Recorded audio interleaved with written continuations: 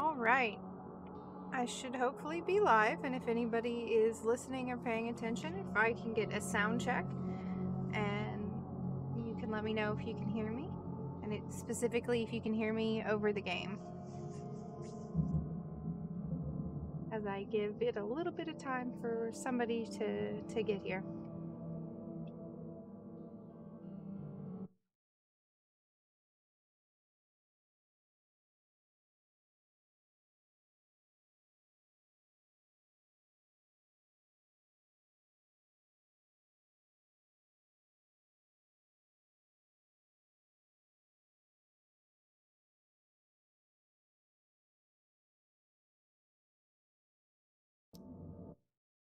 Just doing.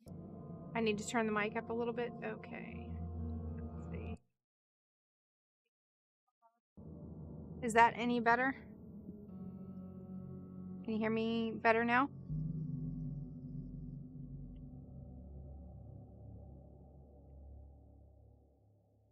Hey, DK. A little bit better. Let me mess with my gain just a little bit.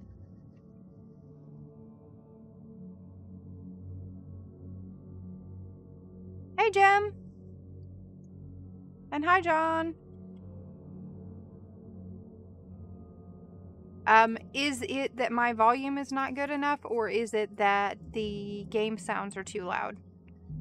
Faye. A few moments later. Yes, a few moments later, I actually got to starting the stream and the game. I will let you all know that I have not played this game all the way through. I did start it and do a little bit of it just so that I would see if I enjoyed it and if it was worthwhile streaming. I started streaming or playing through it, and I'm like, wow, this is very, very Lovecraft and film noir and Cthulian, and I find it really interesting.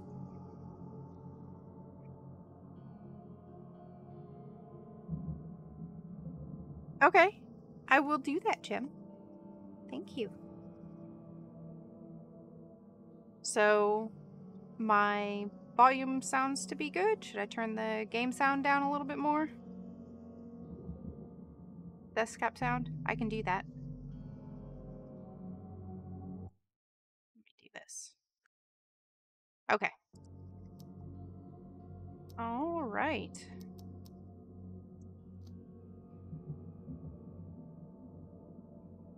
Here we go then.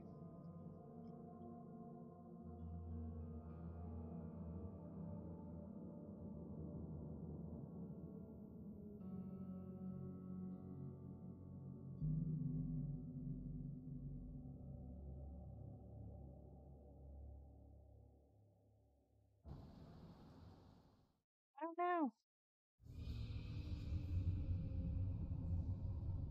Well, that's not helpful to you guys because it's not actually showing the game. Aha.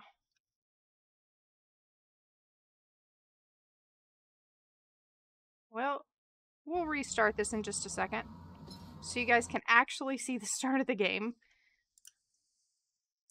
Yeah, that's where it is. So I'm gonna go through this and then restart.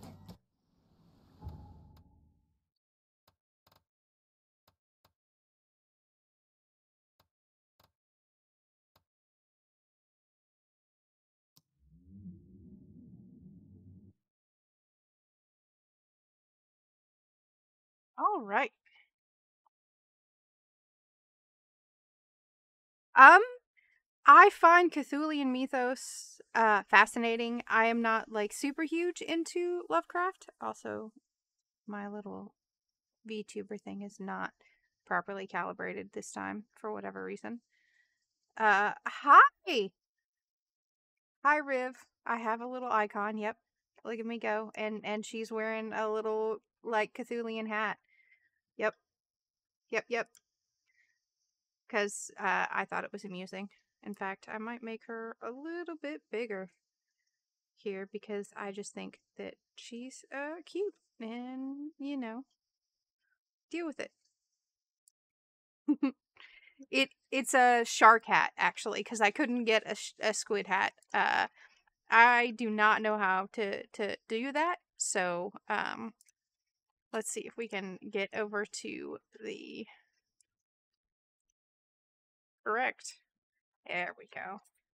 You guys. Oh, no. Let's see.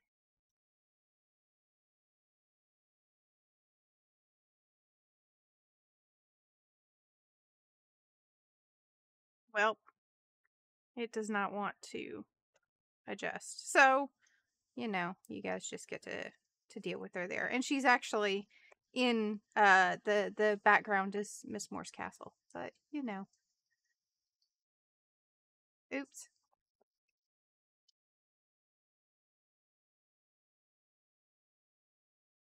This is not actually a custom model. This is a model that is made through animes, through their personas. So, yeah. But it's a little hat.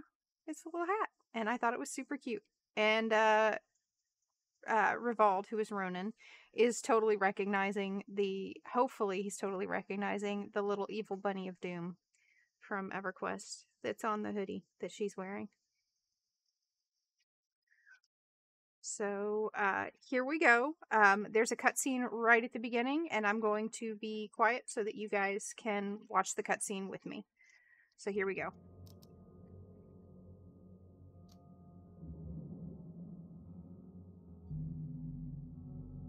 This is Frosty Welcome. Dear Mr. Charles Reed, as you requested, I researched the outbursts of hysteria and visions in the city of Oakmont, Massachusetts. It turns out that your assumptions were correct. Such cases are indeed more frequent here. Men and women from across the country are drawn to Oakmont, haunted by visions similar to yours, a city drowning, the presence of something great yet unknown. As luck has it, I believe we have stumbled upon the source of your ailment and the person who might help you with it. Prepare yourself, then come to Oakmont as soon as you can. I will meet you here to help you on your way. Cordially, Johannes van der Berg.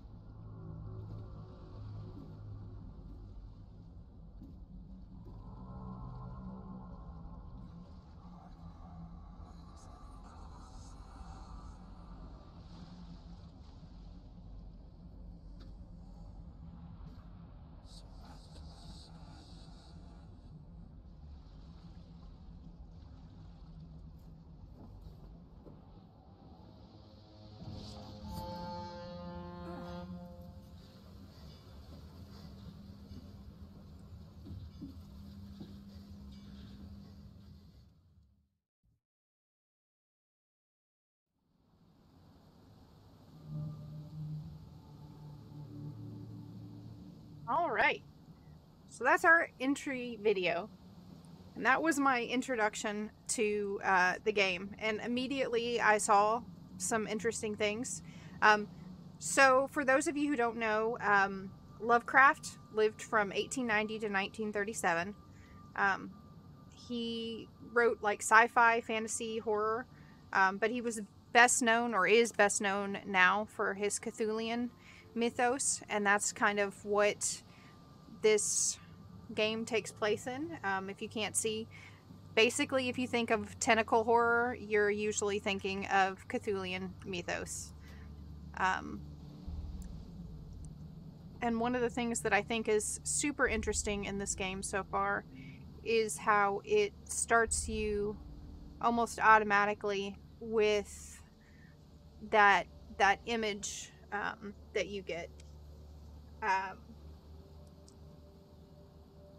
Lovecraft really was focused on this cosmic perspective, and he was focused on a decline in civilization. And like science, he focused heavily on New England, which is where we're at, obviously, and that is kind of considered Lovecraft country. And this like anti-idealism and the gaps in human knowledge and this sense of being insignificant and alone, and you kind of capture all of that in that intro section that we got right there.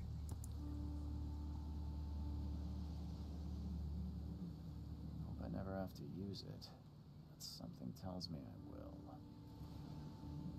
The Cthulian mythos is also heavily oriented with both space and the ocean, which were both kind of the unknown. And yes, I have to configure my Nightbot gem.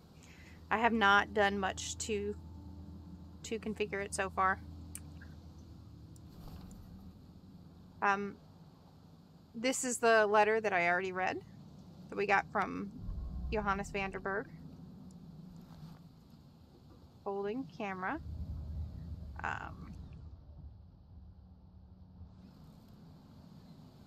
And Cthulian mythos is very squid and octopus oriented. Tentacles.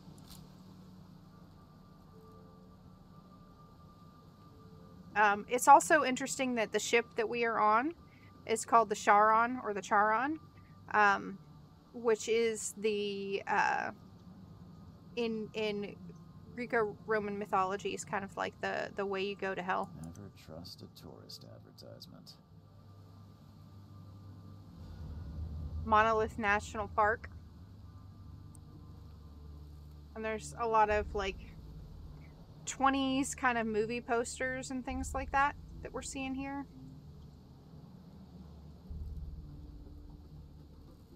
And you can kind of see. We also already know our character is in the Navy because when he opened up that chest, it was a Navy chest.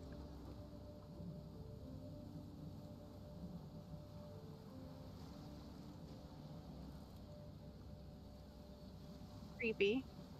Looks like an eye.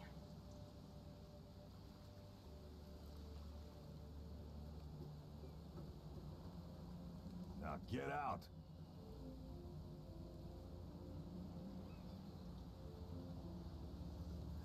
At last, Mr. Charles Reed. What a pleasure to finally meet you in the flesh. Nice to meet you. Johannes Vanderberg, at your service. I did promise to meet you the moment you arrived. Ah, much obliged, Mr. Vanderberg. I guess I didn't expect you to mean so literally. Please call me Johannes. But where are my manners? Welcome to the proud city of Oakmont. Alas, now is not its finest hour, though it is its most important.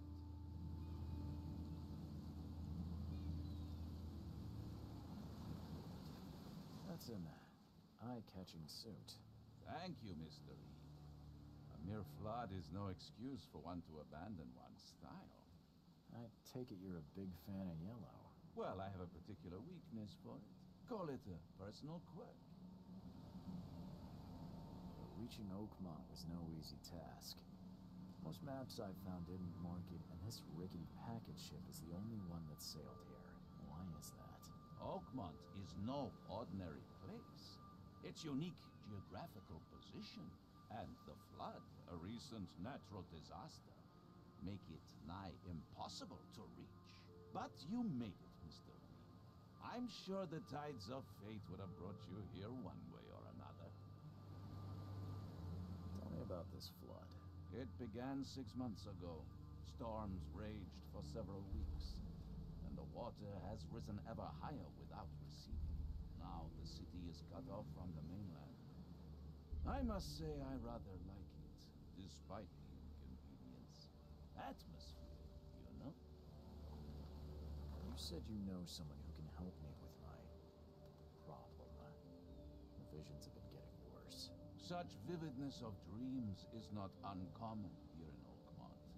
By chance, the man I spoke of, Robert Throgmorton, is already at the port. He has dedicated a lot of time and effort to investigate this issue. Alas, I fear he has a more pressing matter on his hands. How can I find Mr. Throgmorton? Don't worry, you can't miss him. Throgmorton tends to stand out from the crowd. Can you tell me a little about Mr. Throgmorton? A remarkable creature, scion of a robust bloodline, a philanthropist, a scholar, and the patron of the famous Oakmont University. A man of great ambitions and even greater ego. Do not make him wait. I'll need a place to lay my head while I'm here. Any recommendations? Fear not. I've already feathered a nest for you. There's a room in your name at the Devil's Reef Hotel. Here's the key. Sounds charming. Don't judge a book by its cover, Mr. Reed. How do you fill your days, Mr. Vandenberg? I host a philosophy club for the like-minded intelligentsia, gathering seeds of thought like moths drawn to a flame. Does Oakmont really have much of a market for philosophy these days? There is no consciousness without pain, Mr. Reed. No better moment for clarity than times of hardship. What's the best way to get around Oakmont? I'd like to drop my things at the hotel. Most locals go by foot or by boat.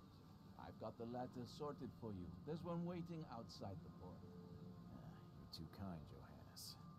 Can you steer me towards the Devil's Reef? Take this map. I've marked the hotel and a few other key places. Other places?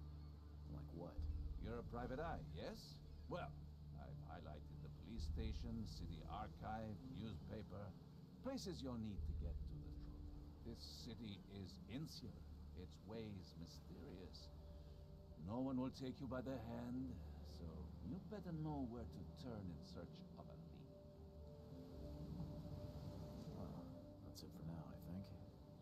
Thanks for helping me get my bearings. No. The pleasure was mine, Mr. Reed. Oh, before you go, how can I get in touch with you later? Don't worry about that. I'm the kind of man who finds you. So, from the get-go, we have a ton of stuff. A couple warnings for you guys. This game does not steer away from one of the most controversial aspects of Lovecraft, which is that he was extremely racist and xenophobic. So that will be part of what I discuss. A little bit more about Lovecraft. He was born to wealth and aristocracy, and actually never had to take care of himself his entire life. He was actually always taken care of by other people. He ended up pretty poor. He wasn't really popular during his time period. He was considered more of a pulp writer. And it was only actually when he was kind of rediscovered during the 1970s that he really became considered one of the major supernatural horror writers in American history. And he's, like I said, he's a complex character. He was extremely racist. He was ethnocentric. He was a child of privilege and was raised in wealth. Doors were open for him that weren't open to a lot of people. So classism and racism are intertwined in his works and in his writings. And you're going to see some of that shown here. And he's actually relevant today. And this is interesting kind of from the perspective of when this game was made, because you see a lot of the views that Lovecraft had at the time reflected today. So you can see anti-immigration ideals, looking down on slang and less formal language, and instead wanting to have kind of a national language.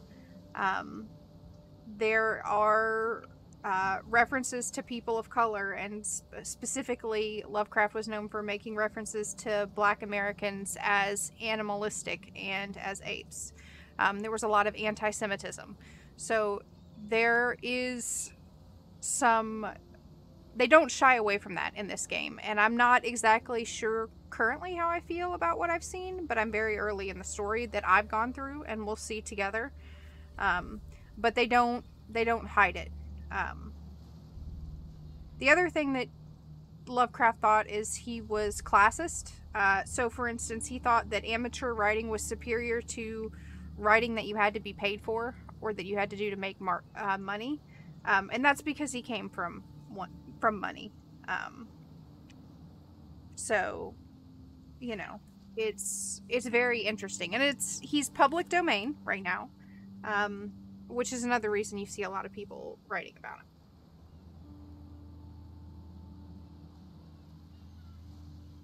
So let's get to playing. There are lots of references that we're going to see here to more than one of his works. The end is nigh. It will begin again. What is down comes up. The seed is sowed.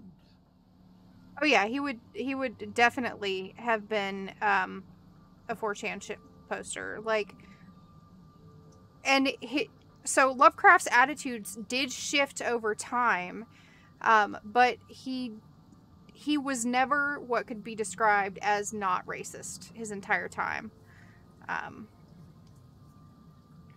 Well, it's been in public domain for a while, and part of that is also because he just didn't have an estate to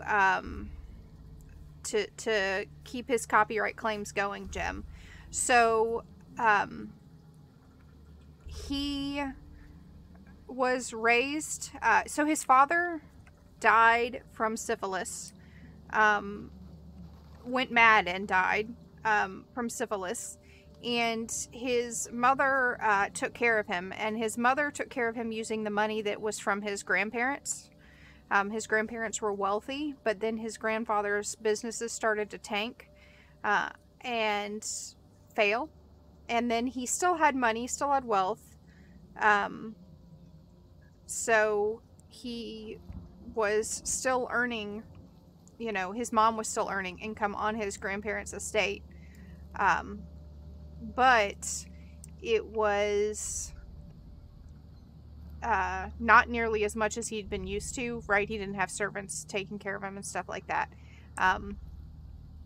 And his mom kind of kept him under her thumb, and he experienced a lot of issues with mental health, as did his mom. I honestly suspect from what I've read that his mom probably had syphilis as well. She ended up dying, and having mental health issues and kind of going insane later as well.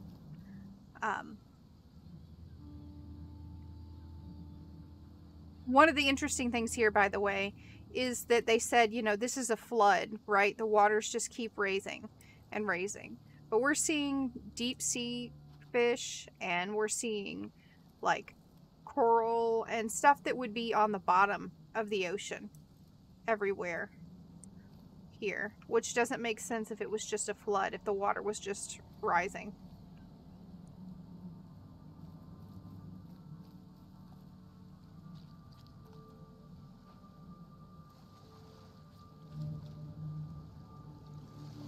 Where's your Oberon, huh, Titania? So Titania and Oberon, they're fairies from the Fairy King and Queen from like Celtic kind of mythology. And you also see them a lot in Shakespeare's Midsummer Night's Dream. Hi, Hi, Samantha. Albert Throgmorton's will. I hope someone finds this. My name is Albert Throgmorton, and this is my will. I want to warn you. Don't go to the depths below Oakmont's. There's unreadable. We should have never done that. Everything should have remained in that cave. Professor Unreadable. I fear what will become of me. It's singing in my brain, dancing on my eyelids every time I close my eyes. Unreadable. The cycle goes on and on and on and on and on and on and on. Unreadable. In the end, it comes. I must warn everyone. I must tell my father. Unreadable. He's here.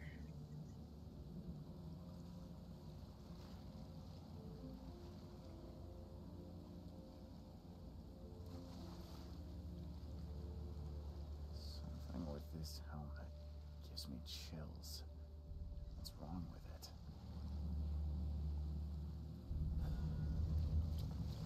Can't catch a mackerel since those Innsmouthers took over the fishing business. You like it here, newcomer? Well, get used to it. No one leaves Oakmont nowadays.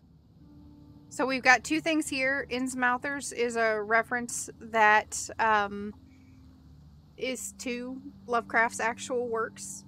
Innsmouth is one of the places that he wrote about. And then this idea that you can't leave, or that things are inescapable, right? So I talked about how Lovecraft, you know, his mom kind of kept close tabs on him. He tried to join the military, but his mom basically prevented him from doing that. She said she would use all of her powers and connections to keep him out of the military. Hi, creepy little squid octopus monster. And I don't know what these are, other than creepy little things.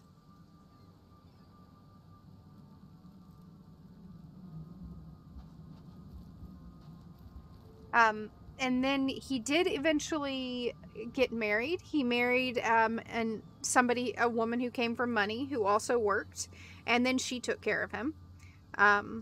And then they had an amicable divorce, and he moved in with his aunts, and they took care of him. So he was never independent, but the healthiest times in his life were when he actually was living with his wife. I don't care about your petty excuses. No one leaves the port until my son is found, and that is final. Excuse me. Are you Robert Throgmorton? I am, but not interested. Go away. The name's Charles Reed. I'm a private investigator, just arrived from Boston. I was told you might be able to help me. Private investigator, you say? Well, perhaps we can help each other.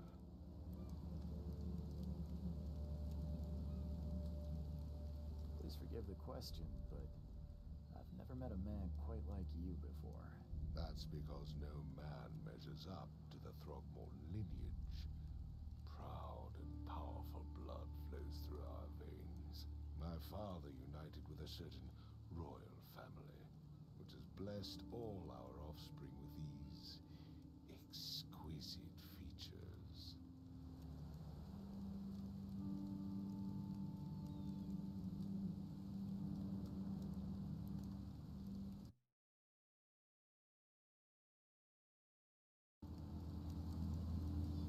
Turned up the game sound a little bit. I've heard you're the man to speak to about visions, outbreaks of hysteria. I'm trying to get to the bottom of it myself. Another newcomer with another problem. Yes, I know what you speak of. Can I ask you a few questions? How dare you? My son Albert is missing, and no one in this Innsmouth-ridden city will do a damn thing.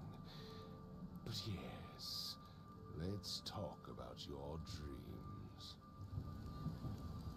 If I may ask, what happened to your son? Why do you care? What's your angle, outsider? Well, like I said, I'm a PI. Finding people is kind of my specialty. Is it?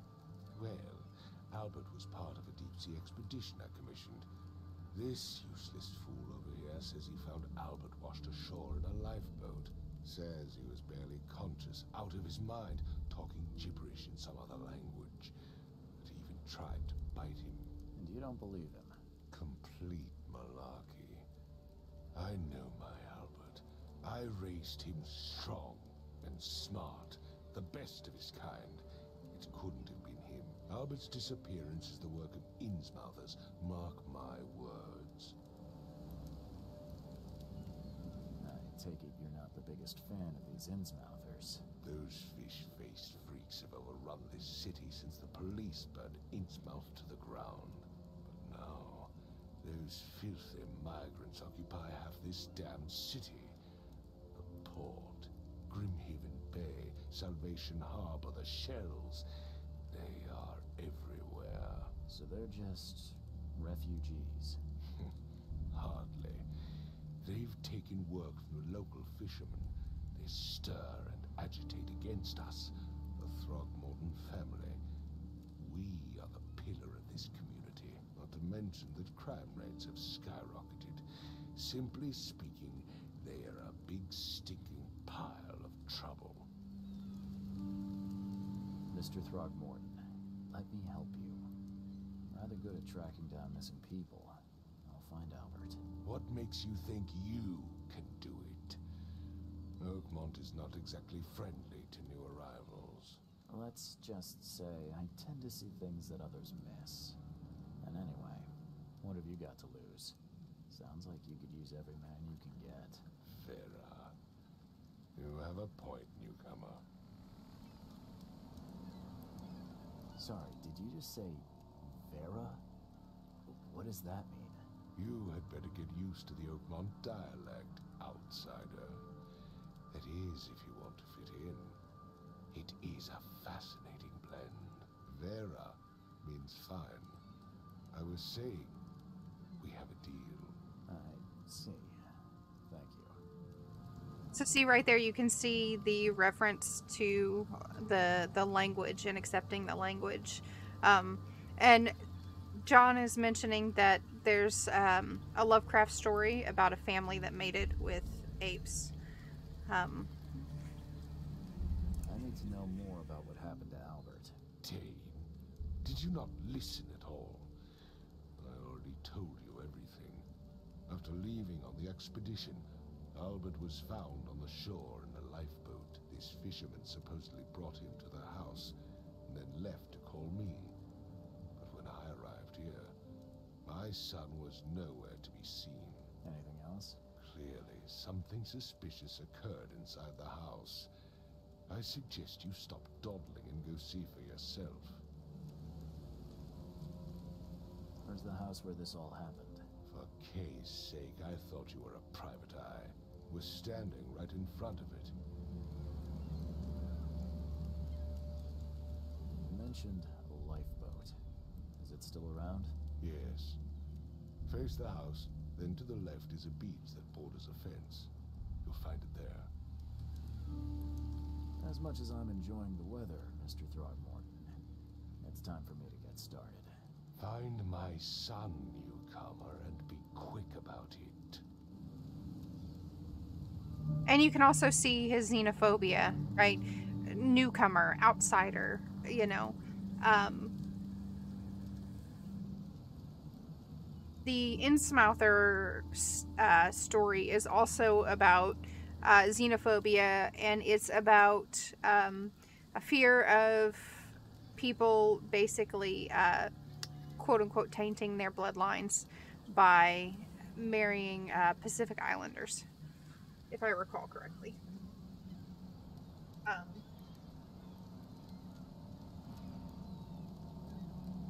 Some other things to note too about Lovecraft is that he had an impact on like modern authors.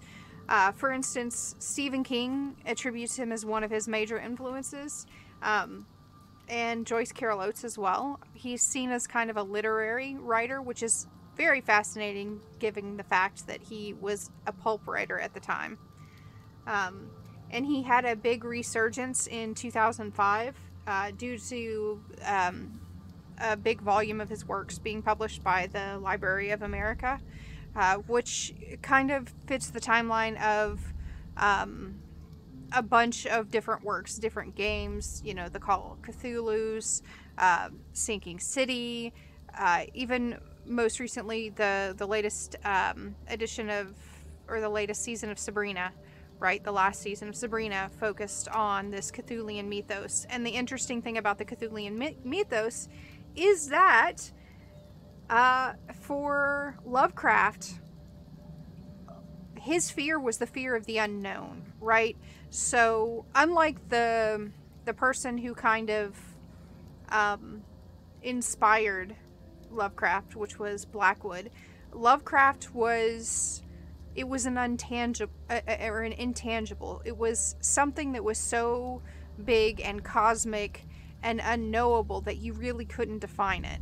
So he left a lot of his horror as undefined, or humans couldn't know and understand the horrors that were out there, that were coming, and this overarching sense of dread.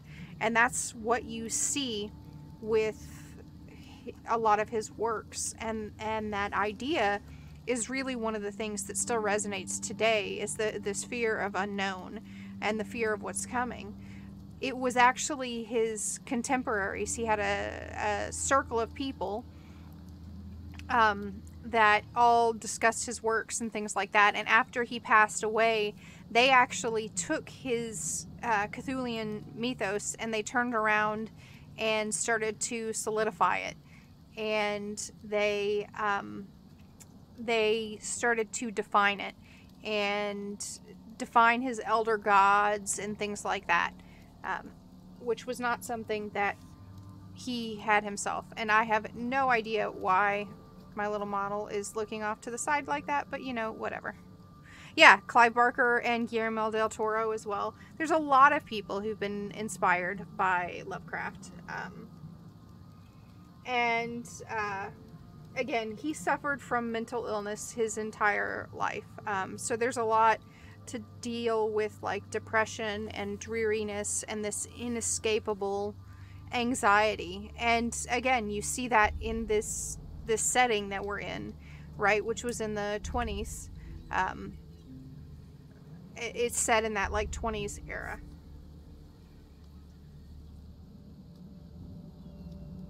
I've said everything I know.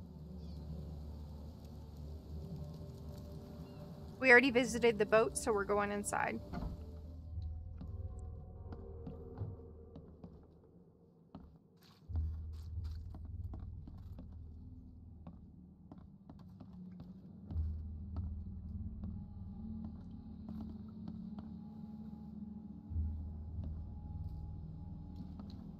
So see how there's coral and barnacles? These don't make sense if the water's flooding up.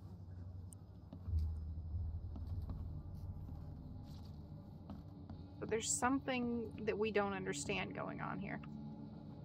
It would take tremendous effort to move this thing, let alone tossing it over like this. Let's see what you find, newcomer.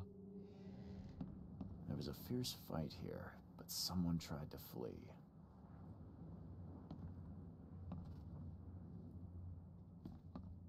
Hello? Hey, can you hear me? Oh, my head. What? Who are you? Are you police? I've already told them everything. It's okay. I'm Charles Reed, private eye. Mr. Throgmorton hired me to find his son. Oh, okay. What do you want? I want to know what happened here. Every detail. I don't remember much. Me, Paul, and Lewis, we were here. This is our house. Barry was outside on his business. Then he came back carrying Throgmorton's son.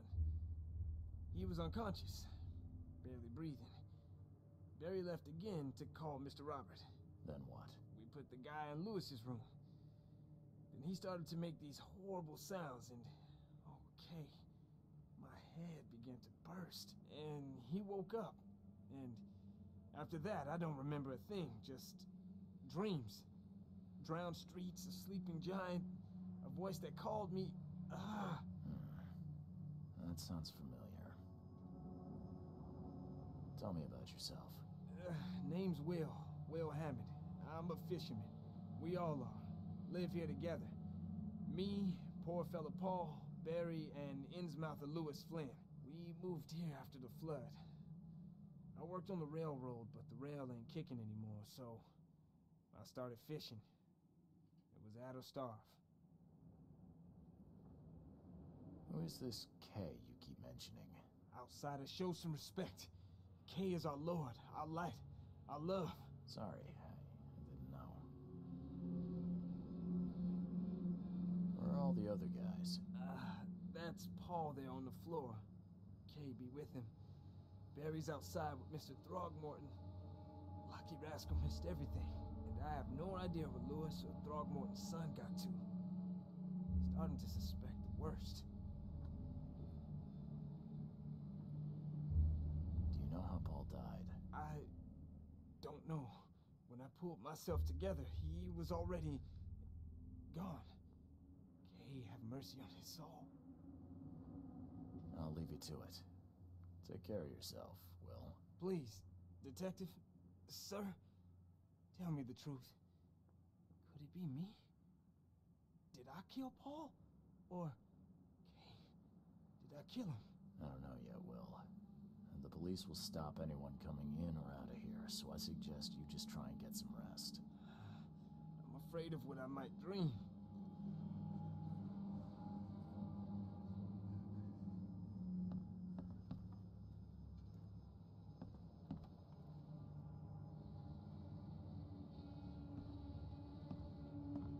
Choo choo. Ahem.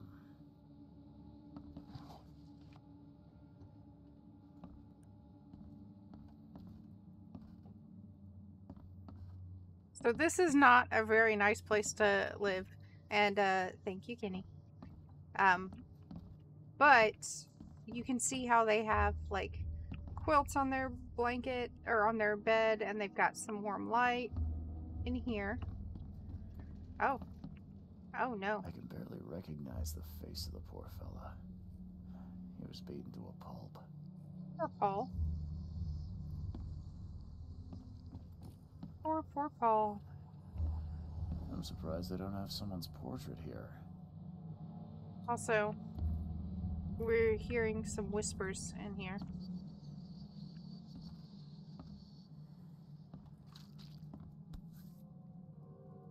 So, that's what an Innsmouther looks like.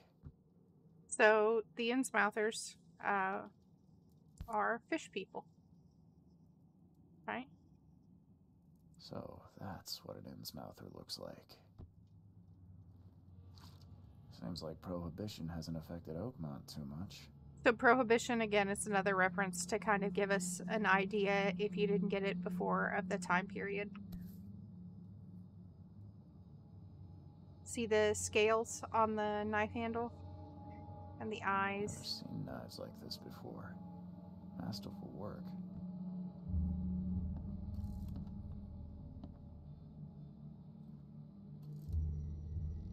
Hi, Balls. Hi, Gigi. Okay, so one of the things that we have in this is called Mind's Eye, and we don't know why we have the Mind's Eye, but this is, again, kind of a thing that you see in Cthulian mythos. Which was not a Lovecraftian thing, but was added later by his contemporaries. It's actually more of a Blackwood thing, because for Lovecraft, he didn't actually believe in supernatural, really. Everything was of the natural world and science for him. It was other people who believed in the supernatural.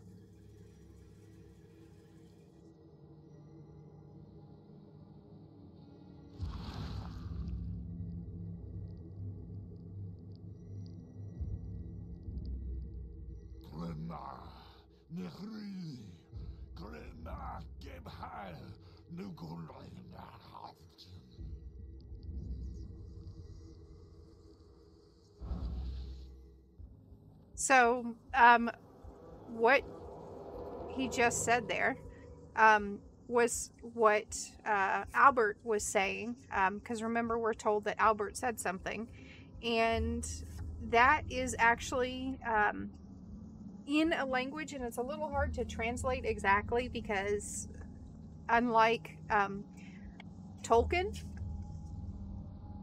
there isn't a full language that Lovecraft wrote, but he did write a language that is being spoken there, and its translation is something along the lines of our larva followers. Hey, thank you, Josh. Our larva followers, or our lost followers, lost one followers, are here now at the threshold. Don't sleep, or stop sleeping, or no sleeping. Or here now at the gate, something along those lines.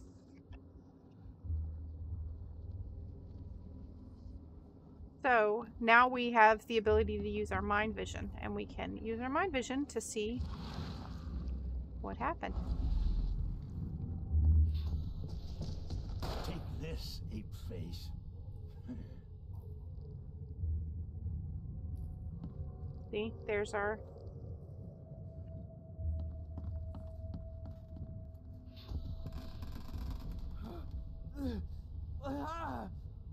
What's happening? That's Will.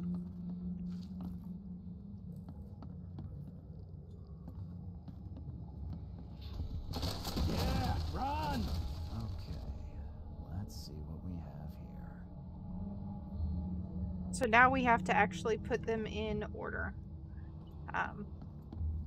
So this is one. And they came out here. Take this, ape face. And then Yeah, run! Albert pulled that Albert down. Throgmorton woke up. He was not himself. He attacked the fishermen, and his hysteria spread to them. When he got wounded, he fled.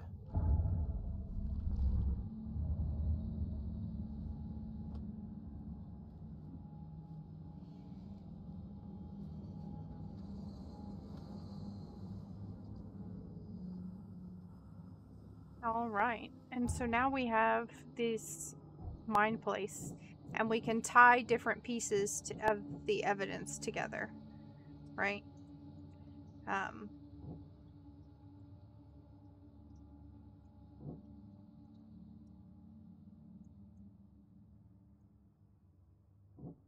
So Albert returned unstable, and he attacked the fisherman as soon as he became...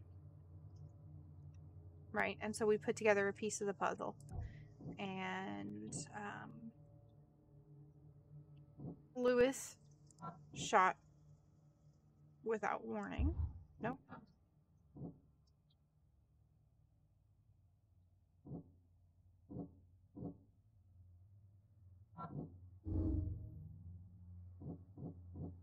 So let's see what else we can put together.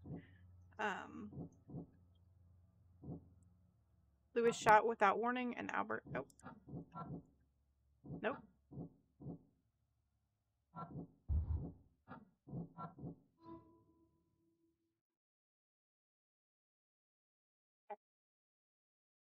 So these are our deductions, and I'll read them in just a second. So here, the Throgmorton-Innsmouther feud, and then Lewis shot without warning when he turned aggressive. So as an Innsmouther, Lewis and his people suffered at the hands of the Throgmortons. That could be a reason to hate them. Albert Throgmorton was dangerous and posed a threat to Lewis Flynn and his fellow fishermen. I mean, he killed Paul. Albert spread hysteria around him with a psychic influence that made everybody suffer. So the only other clue we have is that he fled. And then you can see all these kind of clues that we have pulled up, these deductions. And then in lore, the only thing we have is just trophy plate with a strange fish. Looks very lifelike. Ugh. And then over here is the will that we already found and read. So now we're going to try to use our mind's eye. There was a fierce fight here, but someone tried to flee.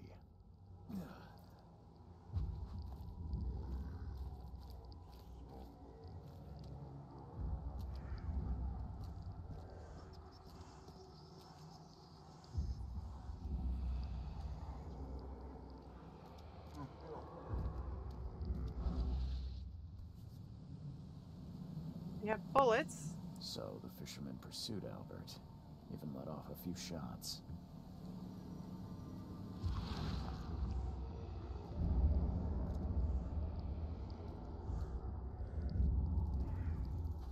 Oh. These things are so creepy. They're like kitty rat things with spider legs.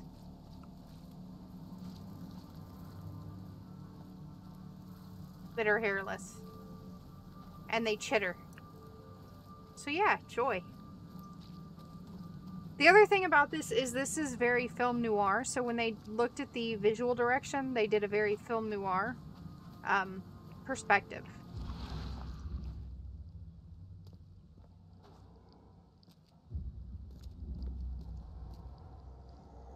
Even though Albert was wounded, he managed to climb that high. Robert wasn't exaggerating when he said he raised him strong.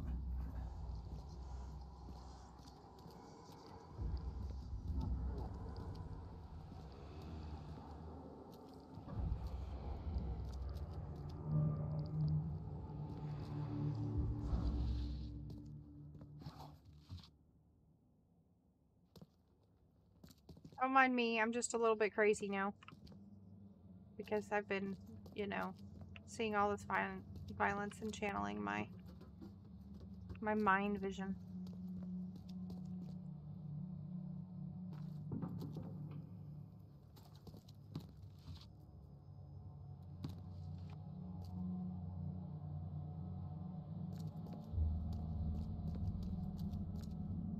Oh, what's that? Got jackets. There's something in the pocket. A blood-stained note. Lewis, please just give me one more week. I know I owe you, but I'm underwater like everyone else right now. I don't yet have enough stock to operate the bar smoothly with the fuzz snooping around the port. But don't worry, I've struck a nice deal with the proper people and should have a steady supply channel soon. Just one more week and I'll return everything with double interest. Peter. And the blood is fresh. Whomever it belongs to could not have got far.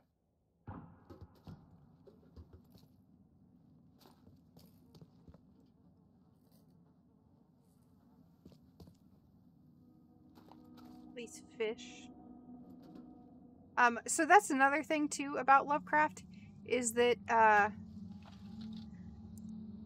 he lived during the Great Depression and during the First World War, which created a lot of uncertainty and had a major impact on a lot of people and changed the way they saw things. The door won't budge. Uh-oh. Uh-oh. One fatal round to the forehead. That's no accident. What? This was deliberate. Oh. Well, that's not creepy at all. That's... yeah, this is fine. Everything's fine. Everything's fine with that monster, right? Right? Oh. And is that a sperm whale, maybe? Lovely.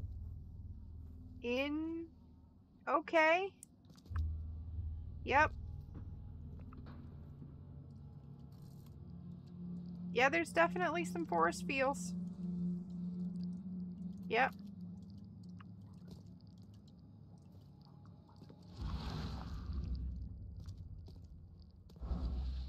Alright, let's look at our clues.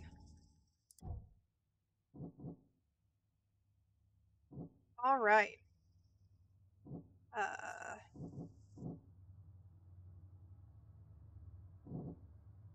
Albert fled, so let's say...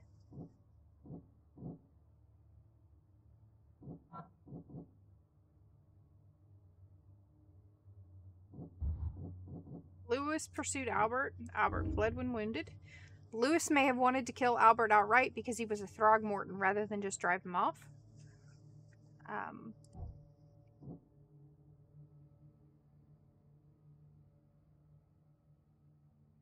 Albert was murdered and Lewis left the crime scene now.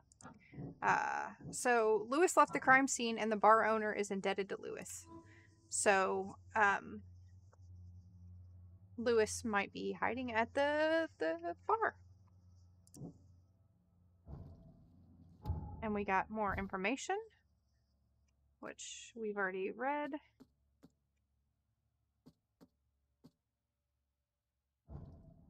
So now we're going to go to the bar.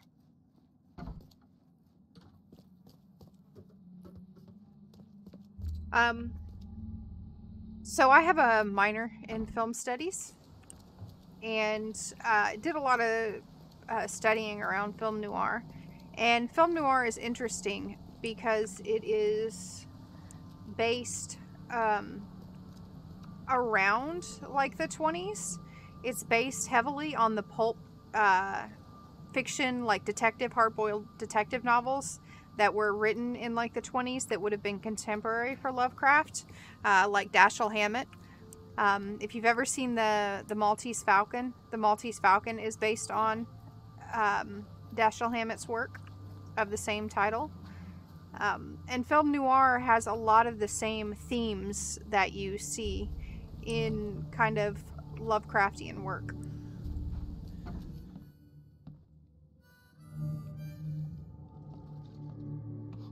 Stay alert. Monsters lurk underground. They're everywhere. Ugh, I'll miss the carpenter's food giveaway with this darn port closure. Closure. Oh, look at that.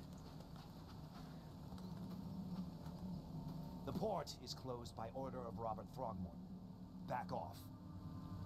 The port is closed by order of Robert Throgmorton. Back off. I also didn't talk to this guy. You look familiar, but old Billy hasn't seen you around. Oh, yeah. Hey, got a spare bullet, fella? I ain't eaten in days.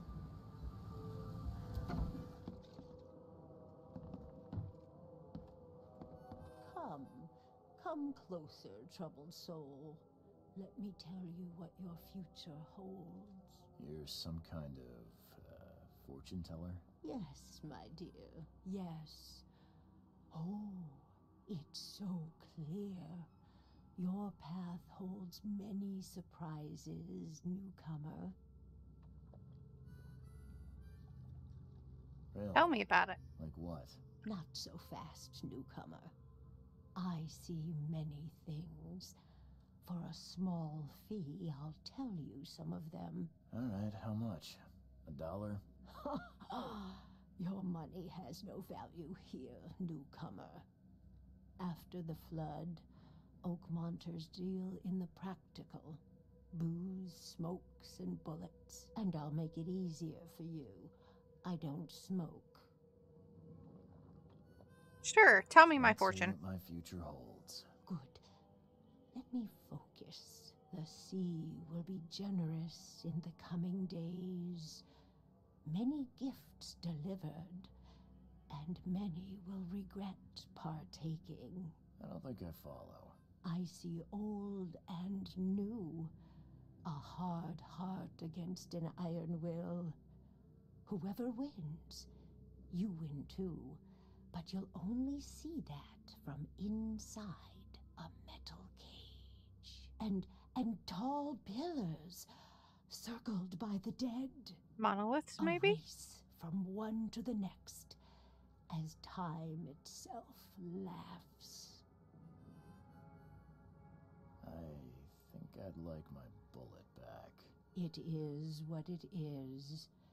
The truth will out soon. Me, I just caught an early glimpse. Why do I feel like I got scammed? Eyes are a little large, I think. So some of the aspects of film noir are like cynical heroes, right? The PI, which is what our character is. You see this stark lighting, right? Lots of shadows and fog. Existentialism, right? So this dread of existence. flashbacks, which we already saw in our mind's eye, right? Moral ambiguity. Usually there's a femme fatale. I don't know if we're going to have one of those. There's also an attack on capitalism, which is something that actually we see Lovecraft have later on in his life. Again, as he gets more and more poor and as he lives through the Depression, and he gets incredibly sick. He ends up dying from cancer, by the way. But Lovecraft himself was turned from being pro-capitalism to anti-capitalism, and like towards the end of his life called himself, you know, a democratic socialist.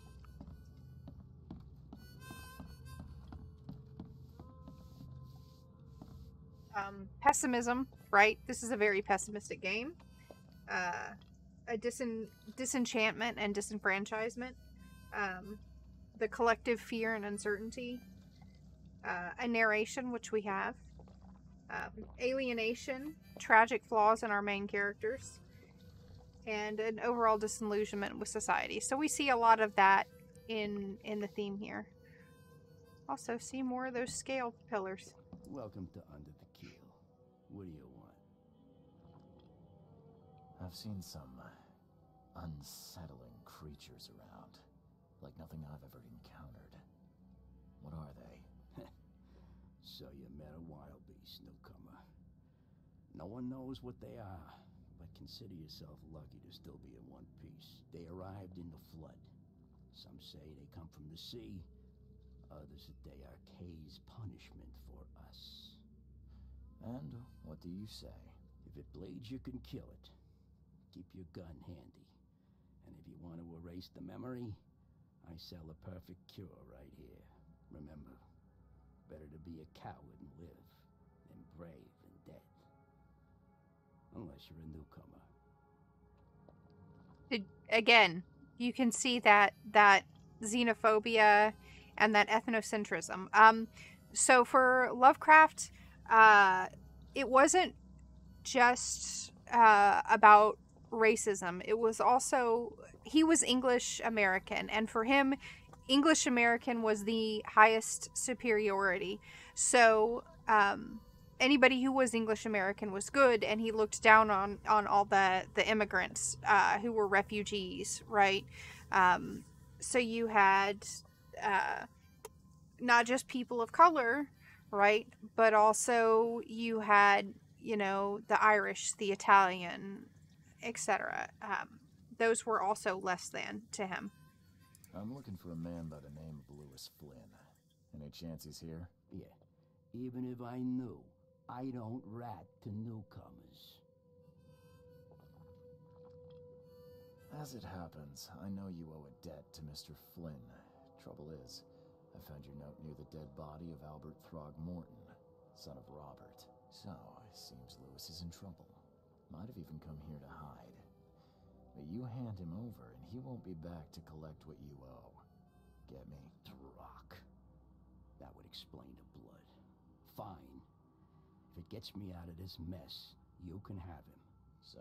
He's upstairs. Here's the key. You gotta promise to deal with him, once and for all. But save the shooting for outside, huh? Smart man. There's your good deed for the day. There's some of that moral ambiguity. And we're just, bye.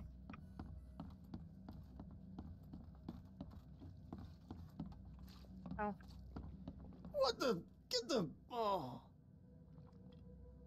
And again, more nets and seaweed and coral and stuff that should be way deep in the sea.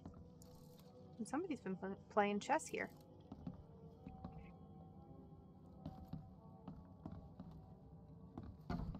Hey, who are you? What are you doing? Charles Reed, private investigator. Mr. Throgmorton hired me to find his son Albert, so I think you know why I'm here. Ugh. That darn bartender. It was all that crazy ape's fault. You hear me? Calm down. I only want to speak For now. But no, if you reach for your gun, you'll hit the floor faster than you can say poetic justice. I got nothing to hide. Start at the beginning. What happened? We were in our house, me, Paul, and Will. Barry'd gone to the sea. Though I told him that it would only bring bad luck. If he'd listened to me, we'd all still be alive. Come on, Lewis. Focus. Right. Well, Barry dragged that damn ape to our house. He was bragging about how much Mr. Throgmorton would give us for saving his son. But that ape, he was out cold. Then woke in an instant and started screaming, attacking us. After that, can't remember a thing. You shot to kill. No warning, no second chances.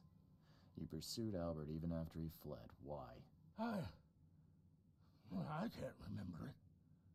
When he woke, it was like a bloody mist descended over me. First thing I recall after is that darn warehouse and me covered in blood. I had no idea what happened, though. I suspected it had something to do with that ape. Turns out, I was right.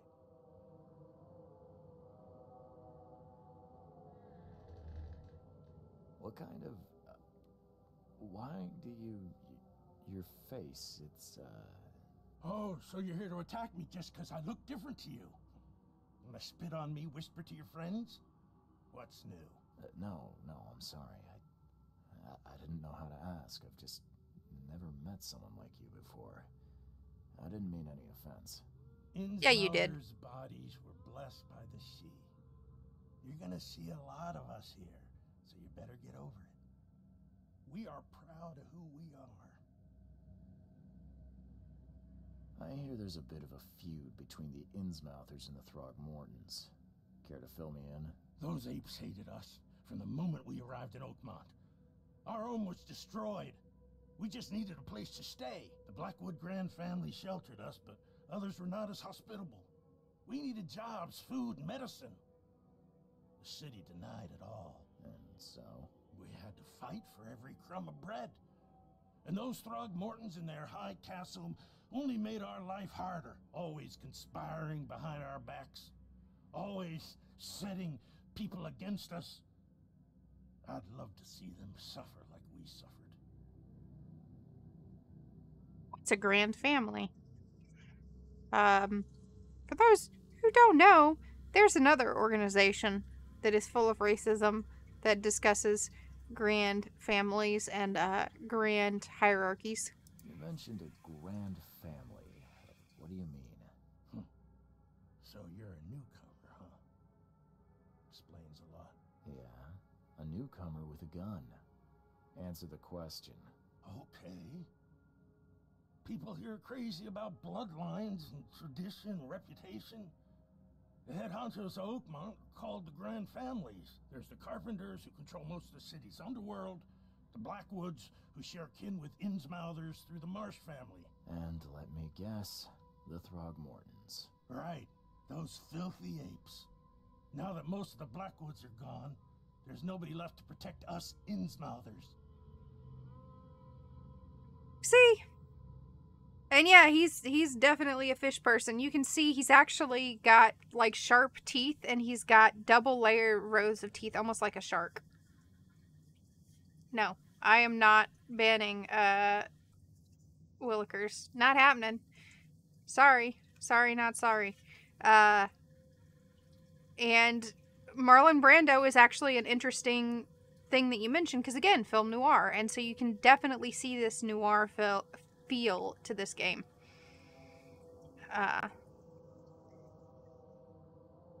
Josh, sorry, I like Gigi way more. She's my girl.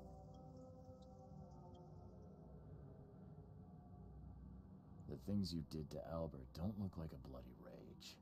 A fatal shot to the head, a hidden body. One might start to wonder if it was deliberate. I don't know what to say. I wasn't myself. I think I've got all I need. Please, Mr. Reed, don't tell Throgmorton about me. I know I'm in no position to ask. I didn't want to do whatever it is I did. Honest, have mercy, please. I have a family. Without me, they'll starve.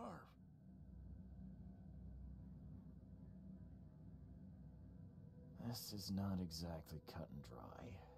I need some time to think. Drink it now, Josh. I can offer something to grease your grinds. I still have a few bullets on me.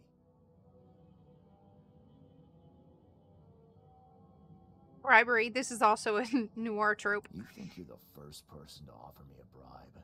Please, Mr. Reed. Now, don't try my patience further, Mr. Flynn. All right. We've gotten all the evidence. So now... Oh, that's not what I meant to do. Now we're going to go to our mind palace. Yeah, it is our mind palace.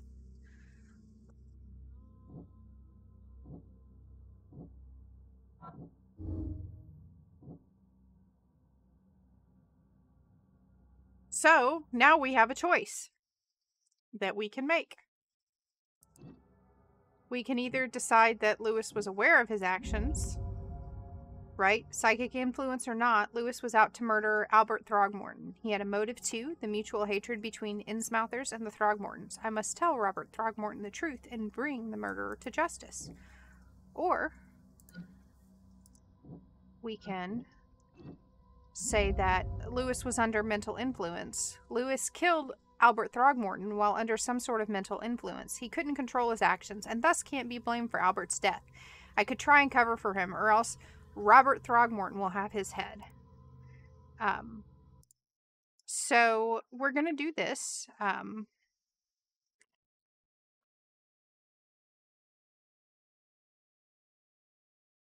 see.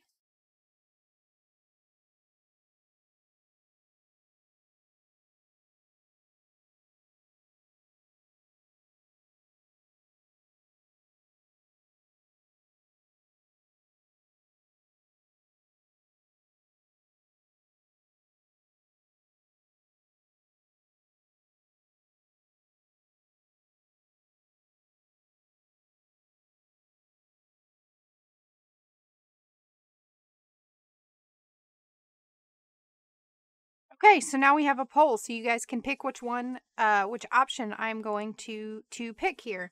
But some of the things that I want to kind of consider here is, can there really be a justice in this situation, right?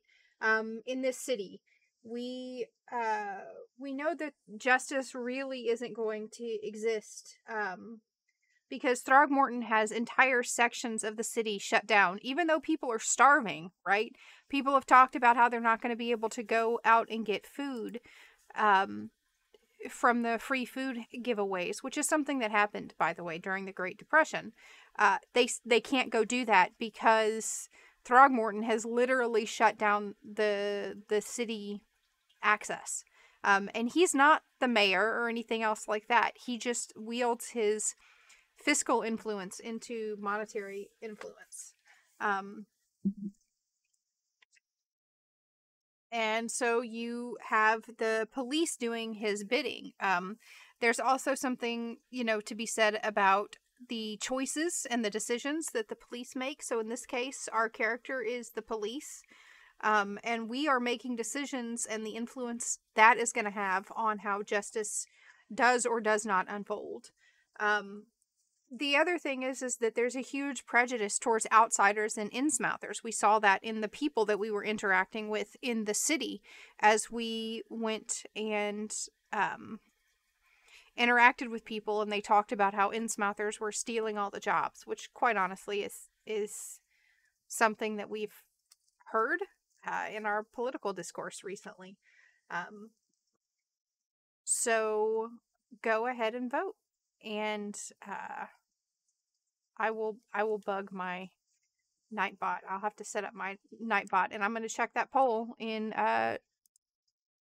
just a few minutes. So if you want to check that or vote up there.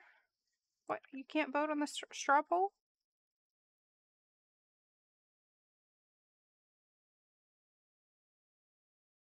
Well,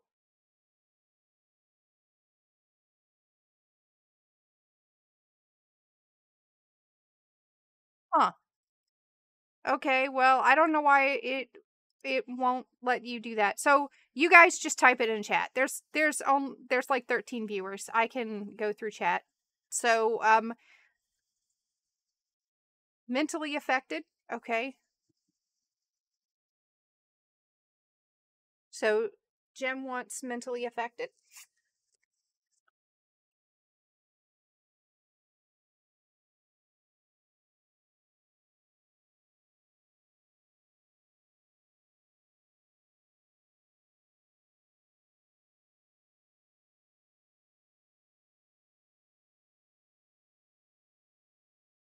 Yeah, I have no idea, Willikers, but I can look it up. So, if you want to, if you want us to make sure that Lewis is mentally affected, to say Lewis in chat. If you want us to say that Albert was murdered and that Lewis did it intentionally, say Albert in chat for me.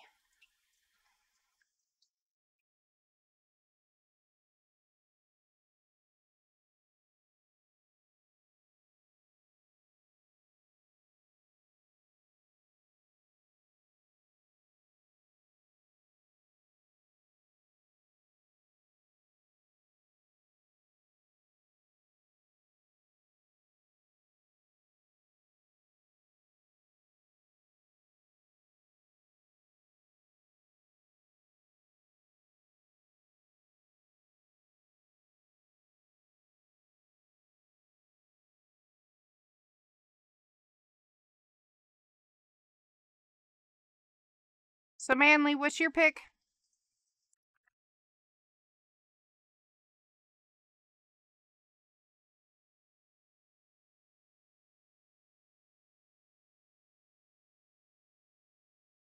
And I'm putting it on my list right now, Jim, to get my Nightbot.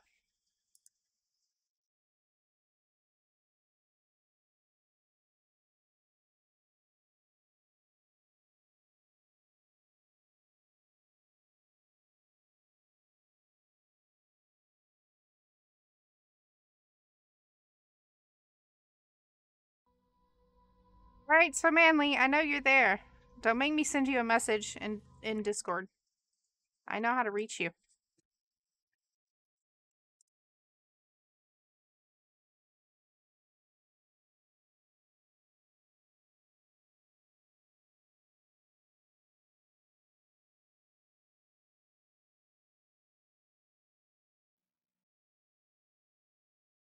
We do.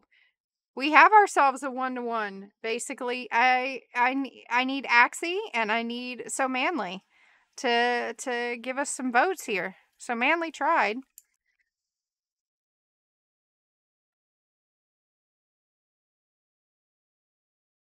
I'm gonna have to go hunt him down, it looks like.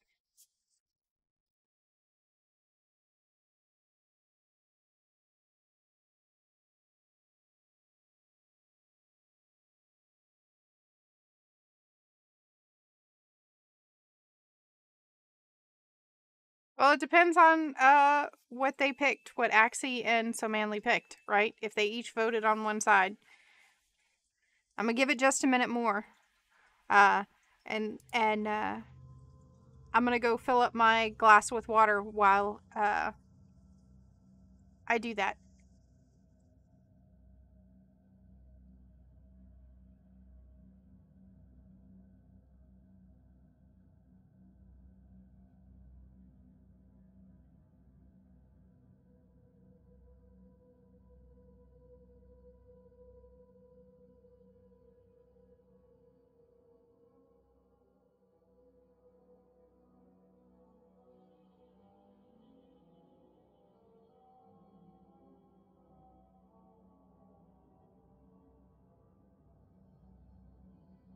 Dude, I hydrated Jim.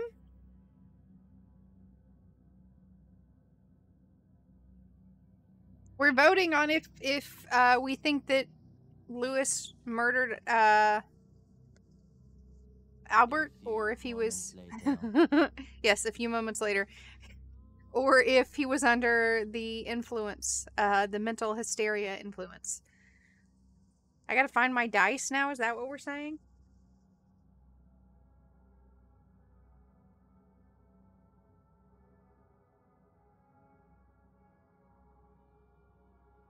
For a coin? That did not come through stream?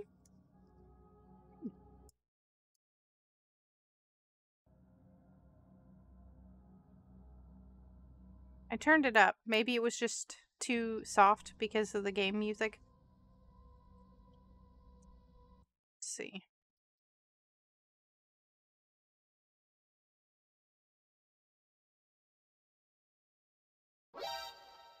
Did you hear that?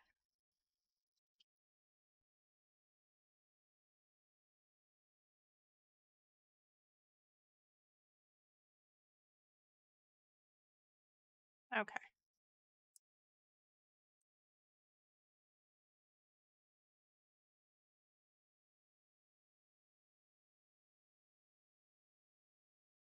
Messed with a little bit of sound. Hopefully, we'll see if that helps.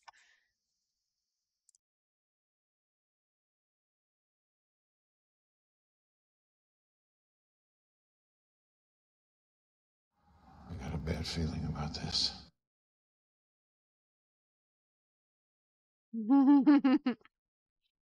All right.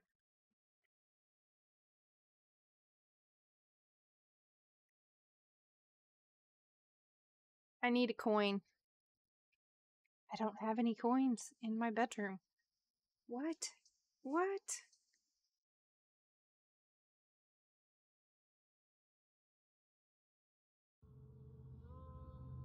Alright, let me go get a coin to flip to figure out what we're gonna do since So Manly is just being a real ultimate slacker. Here.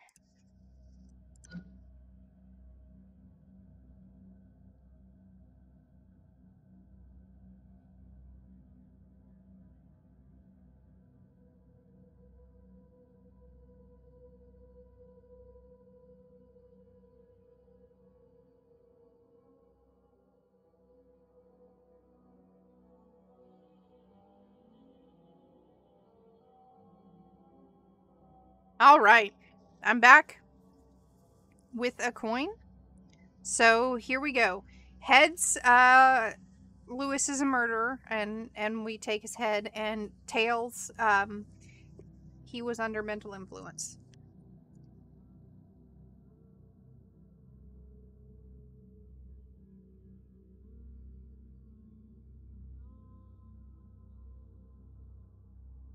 Alright. And let me recalibrate my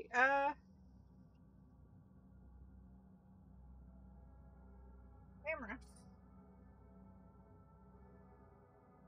We landed on tails. So Lewis was under mental influence. And we just got to recalibrate the camera now that I'm sitting down again, so that she's not doing all kinds of super weird things. Eventually, you guys will be able to see my hands, too. Alright. Please, I told you the truth, I swear. Let's head in. On that plate. Sausage and... I don't know what that is. Okay. I see more evidence of the 20s.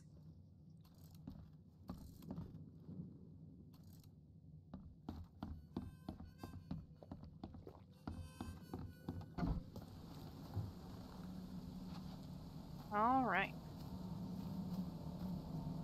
I'm coming for you, Throgmorton.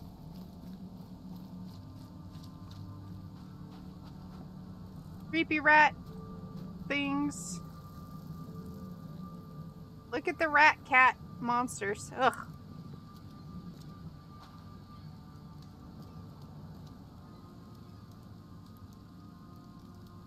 So we're gonna ask him. Mr. Throgmorton, I've encountered something. What? I don't have all day.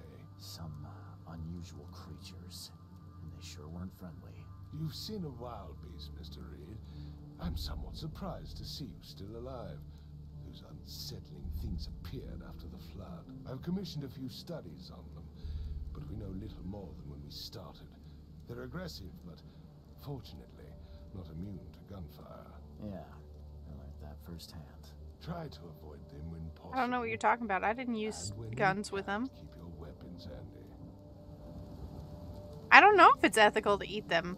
I mean, people are starving here, so I think it probably would be ethical, but at the same time, they're Cthulian horrors, so I really don't know that I would want to put a Cthulian horror in my mouth.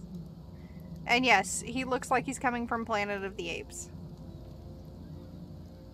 Mr. Throgmorton, I'm afraid I have bad news. No. Yeah, I found your son in the basement of a nearby warehouse. I'm sorry, but he was murdered. Shot in the head and the body hidden. No. It cannot be true. No, no, no. I don't believe it. No. I've tracked down your son's murderer. Where? Who is he? Sci-fi fantasy tropes, yeah, Josh. So the murderer is dead. Because we're not giving him Lewis's head. Because it didn't land on heads. I tracked the murderer down, but he was attacked by those things prowling the back alleys. They tore him apart. There was that Innsmouther fisherman, Lewis. He was covered in your son's blood. That may have attracted the beasts. Are you certain the body is his? Beyond any doubt. All that's left of him is a heap of flesh and this scrap of cloth. It's from his jacket. Just ask his friends. Alas, this was my revenge to exact, not some wild beasts. Something must be done about those pests. Still, justice has been served. This isn't closure, but at least I know now the story. Thank you. Mr. Throgmorton, I hate to press you, but do you think you could help me now? I really don't think he hates to press him. Okay, to think a newcomer barely off the boat solves a crime the police couldn't, but I digress. Remind me, what brought you to Oakmont? So again, this is interesting to me because here we have the influence of what the police say in this situation dictates, you know, how justice, so-called justice, is actually served. I'm not admitting any kind of weakness to Throgmorton. That seems like it's something he would exploit. I'm looking into an outbreak of erratic behavior and madness, all linked to shared visions of this place. Indeed. Then our goals align. This inexplicable hysteria has spread through Oakmont after the flood. I funded an expedition to explore recent geological activity that may be responsible. So the interesting thing about hysteria is hysteria was typically considered something that happened with women more than it happened with men. And hysterically, the cure for women, including this time period, was orgasms. Doctors, in fact, got paid to give women orgasms to quote-unquote cure their hysteria. Do these cases of hysteria involve shared visions as well? Since the flood, many Oakmonters have had similar nightmares. Indeed, Professor Doe, the expedition leader, complained of them herself. Waterlogged ruins with unnatural architecture, a sleeping giant, drowned streets, and a voice calling from the depths. Her words exactly. She proposed the expedition, desperately wanting to find the cause. Yep. The old hand-cranked vibrators, yep, that was totally a thing. A geological expedition? I'm not sure I follow. I have reason to believe the flood and this madness have the same source. As above, so below. So I sent men to find out. You mentioned the flood. You think it's more than just a natural disaster. Have you looked around? What happened defied scientific explanation. Again, Lovecraft thought everything had a scientific explanation. So this is Lovecraftian, but it's not true Lovecraft. It's what basically the kind of Lovecraft contemporaries, the Lovecraft gang, his council, kind of decided was Lovecraftian after he passed away. Has your expedition found anything? I do not know. Albert was part of it. His passing cannot be coincidence. Why was he alone at the port? And where are the others? You think your son was killed because the expedition uncovered something? Is it so hard to believe? I had no news for a week, then Albert, the only one I could trust, comes ashore and is killed. It does sound suspicious. We have his will. I want you to find out what's going on. I expect you're as interested in the expedition's results as I am. Well, hysteria was also linked to all kinds of things, right? It wasn't just actual, you know, women wanting orgasms. There were a series of things. If you were too headstrong, it was hysteria, and, you know, the answer was to just make sure you got more orgasms, or to have you ride vibrating things. So, stuff like that. If I'm going to look into this, I'll need to know more. Where should I start? I'll give you the address of the expedition's headquarters and a key. That's all you can tell me? Let me be clear, Reed. You do not speak to me like that again. I'm sorry, Mr. Throckmorton. I just meant the more I know, the better. I am a busy man. I funded the research, but left all preparations to Professor Doe and Albert. When you've finished, come see me at the Throgmorton family manor. It's in Old Grove. Here, I'll show you. What about my expenses? They will be reimbursed after you complete your task. And of course, you've earned some compensation for your work here at the port. I'll also include a fair advance in bullets. Bullets? The dollar lost its use here, Mr. Reed. Again, the dollar lost its use in the Great Depression. Bullets mean more than bills. We leveled up. So, for skills, I'm going to do the one that gives me more experience and sanity. So we've got lore, mythos. We've got the prophecy that we already saw, and casebook. We've got the key.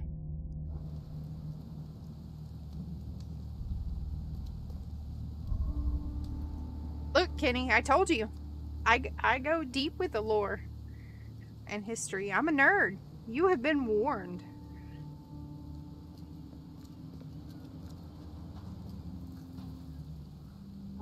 Let's look at our map.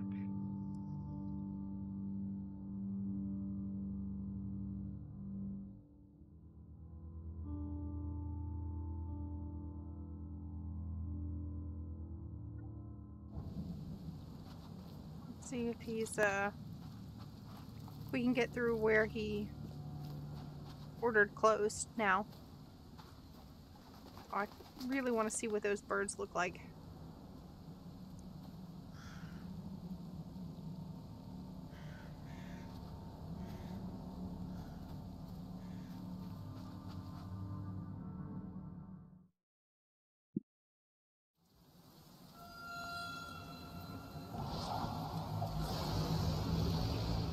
Uh-oh. What?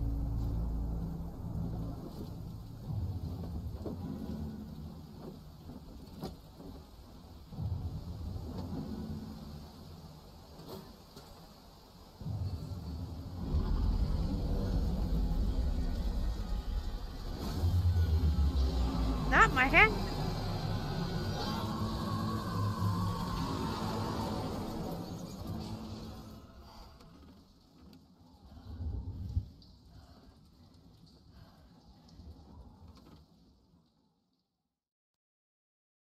Well, something just ate me. Lost at sea, Robert Throgmorton funded an expedition to discover the origin of the mass hysteria gripping Oakmont. The expedition was to explore the seabed near Oakmont. Contact with the expedition was soon lost. Albert Throgmorton was the only known survivor. He was subsequently murdered.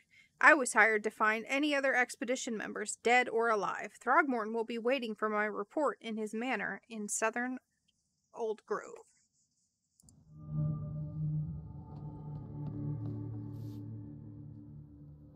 Oh, hey, this is that photo from the intro. Crew of the Cyclops. Semper Fortis, brothers. Another interesting thing about Lovecraft is Lovecraft, despite the fact that he was raised in a family that was religious, or at least, socially religious, Lovecraft actually decided that he didn't believe in a Christian pantheon. At the same time, he basically said his parents, he found out that Santa wasn't real, and he basically said, well, Santa is fake. Isn't God fake too? And then he later actually fell in line believing in the Greco-Roman pantheon. So that's where you get the Charon and the Olympians and all those references. My Diary, Part 1. I don't know what exactly sank the USS Cyclops. Only remember the screams and the metal creaking, water filling the deck, and my headache, the worst I've ever had.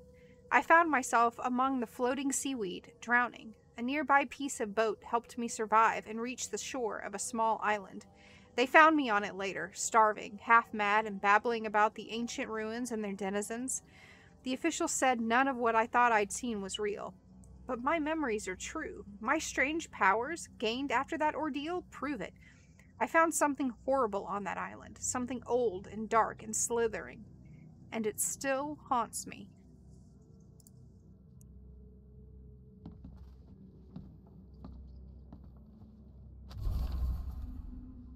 A plea for help. Dear Mr. Reed, how does everybody know my name? I understand you were the private eye that caught the murderer in the port. My life is in danger, and I cannot trust anyone in this city. Please come to my room, which is just opposite yours. I am in despair. My studies have drawn the attention of vile forces. They stalk me and will take me soon. I've cast my lot and am beyond saving, but the 7 books must be saved at any cost. Even if I'm gone, find my notes there. This knowledge must not be lost, as it could be our kind's last hope for enlightenment. Please be the bearer of this light, for I have failed. 7 is supposed to be a holy number, by the way, like the 7 seals of Metatron, etc.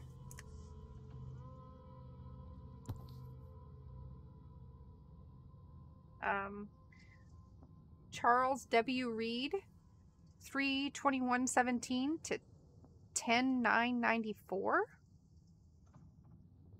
U.S. Navy. It's interesting. All that we see or seem is just a dream within a dream. Looks like his dog tags, maybe? Never again, they say.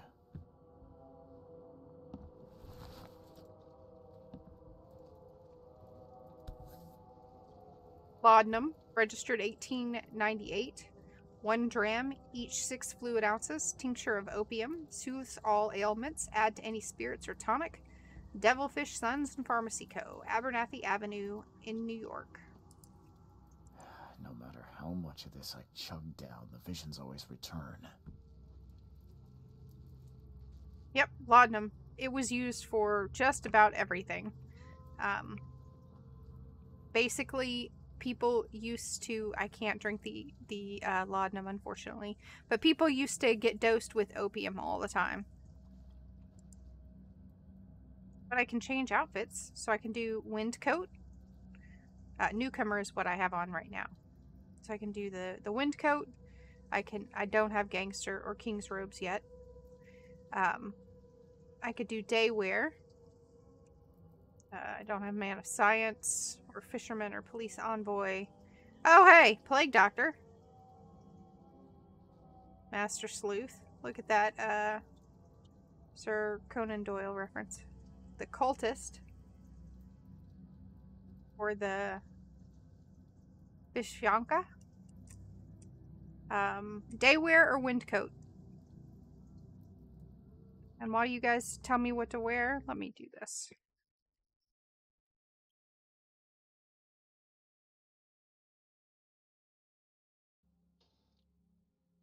Dude, I love sushi. Do you get it like takeout, or do you go to a restaurant with masks on, or what are you doing nowadays?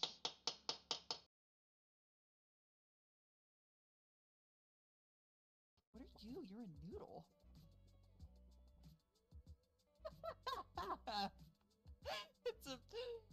It's a copy pasta. The heck did you just freaking say about me, you little turnip?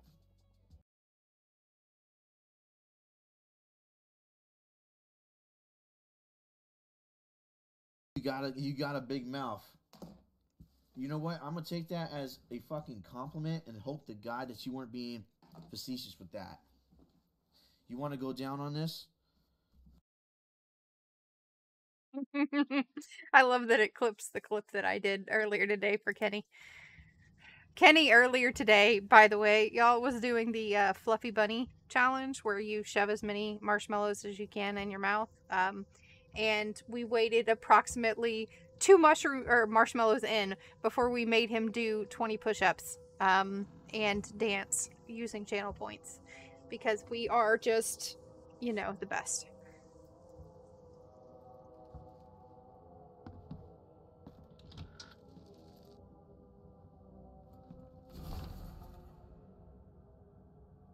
Mr. Reed, you were the rare example of a man who treated one of my kind humanely, and I feel I have to repay the debt to you. Take this friendly piece of advice. Run, save your life, and leave this Drock city to the depths. Don't dig into its secrets, for they are not worth it. There's nothing good left here. I believe you can find a way to escape. Please heed my words. Lewis Flynn. We're the best of friends, Kenny. Don't lie. We gave you comedy gold with that clip. Note from J. Vanderberg. Mr. Reed, it seems that you overexerted yourself while conducting the investigation for Mr. Throgmorton. Forgive me for the audacity, but I brought you to the Devil's Reef while you were unconscious. Please take more care of yourself in the future. I won't be there for you every time. Johannes. Are you stalking me, son? So I got one more shout out. At least. Let's do a shout out for...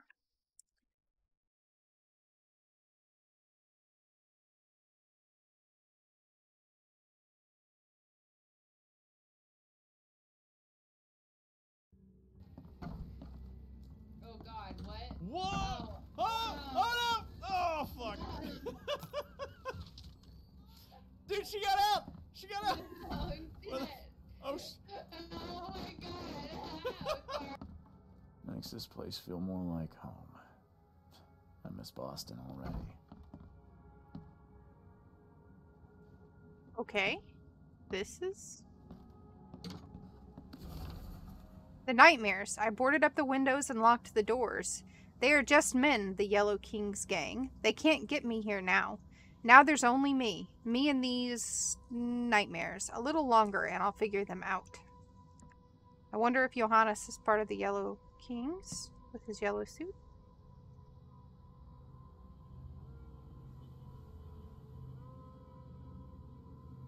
Ugh. So much for going back to normal, Jim. The Tome of the Mare.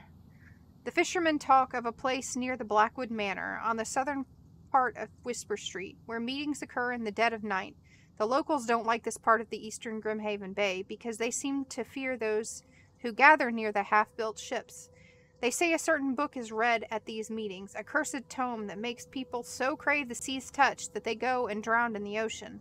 The one reading the book stands on the cursed boat that sinks in the fog. Those who saw it touch the shore have either gone mad or disappeared.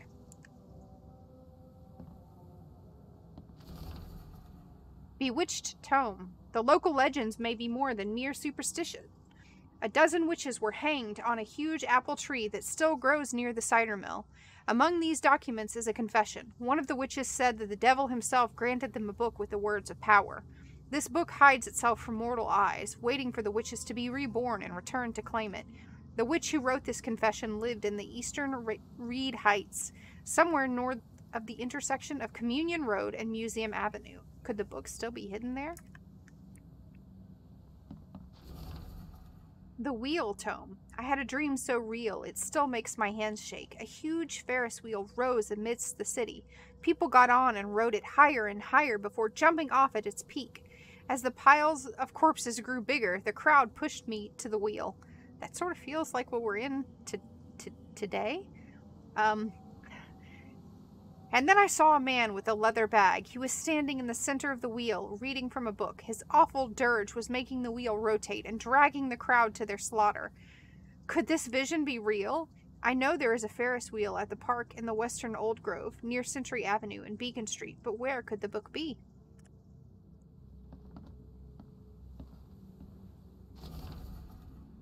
Waiting book. Building the church was his redemption. Day after day he worked without payment, carrying stones and putting them in the moist soil of Salvation Harbor. Your favorite word there, Kenny. At night, when he returned to his house behind the church, he could not sleep. The book his ancestors brought across the ocean called. When the church was built, the priest found him hanged on the bell ropes, but the book is still waiting for someone to come and read it.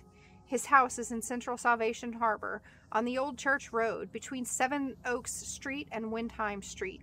Still has a bad fame, and no one wants to live there, even after the flood.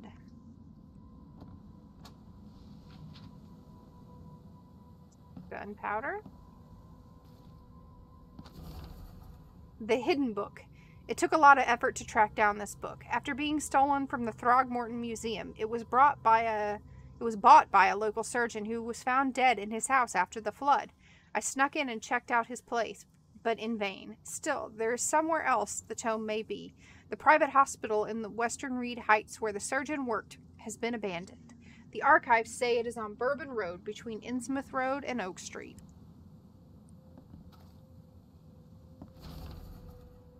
Tome in the Ruins. Local women were talking about a ruined house in Center Coverside, near the radio tower on the crossing of Landing Avenue and Kingsport Street.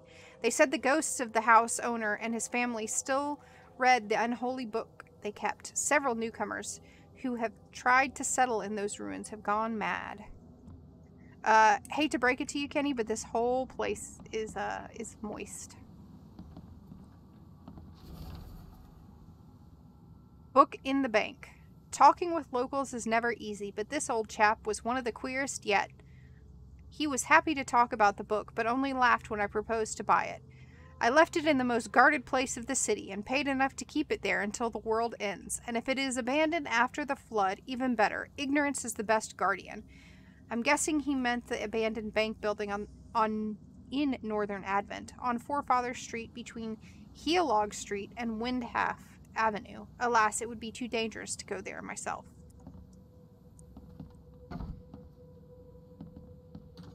Nope, that's me going backwards.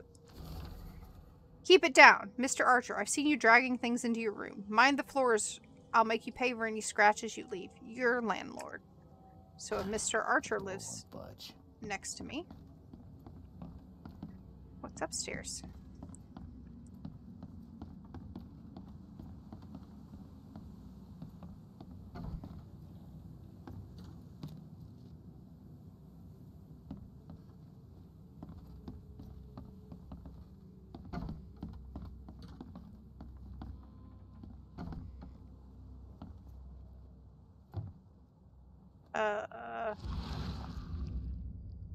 Well, that's an interesting picture.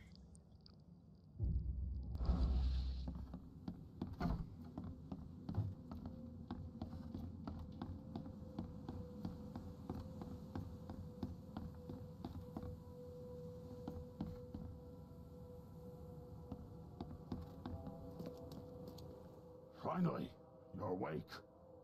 Gotta tell you though, mister, you want to stay on here, you stop making all that noise.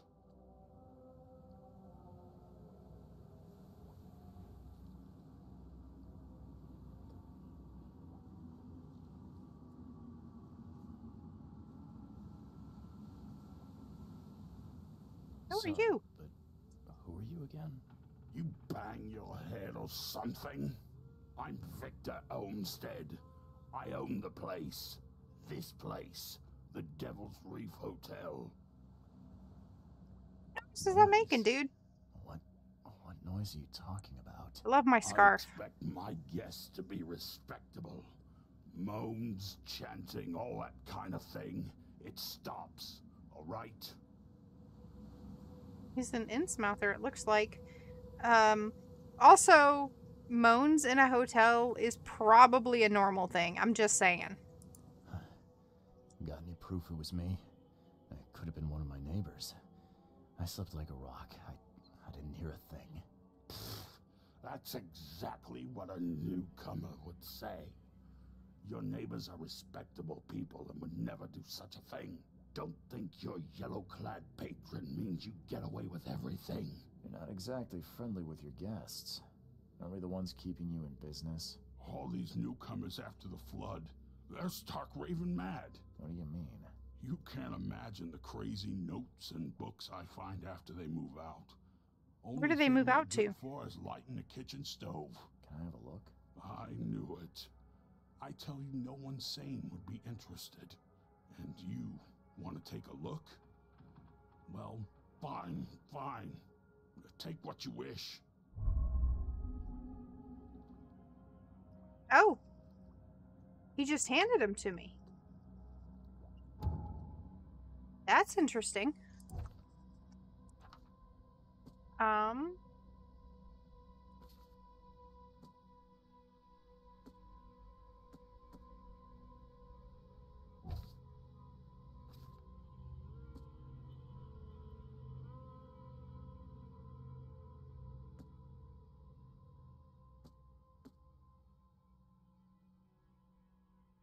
Okay.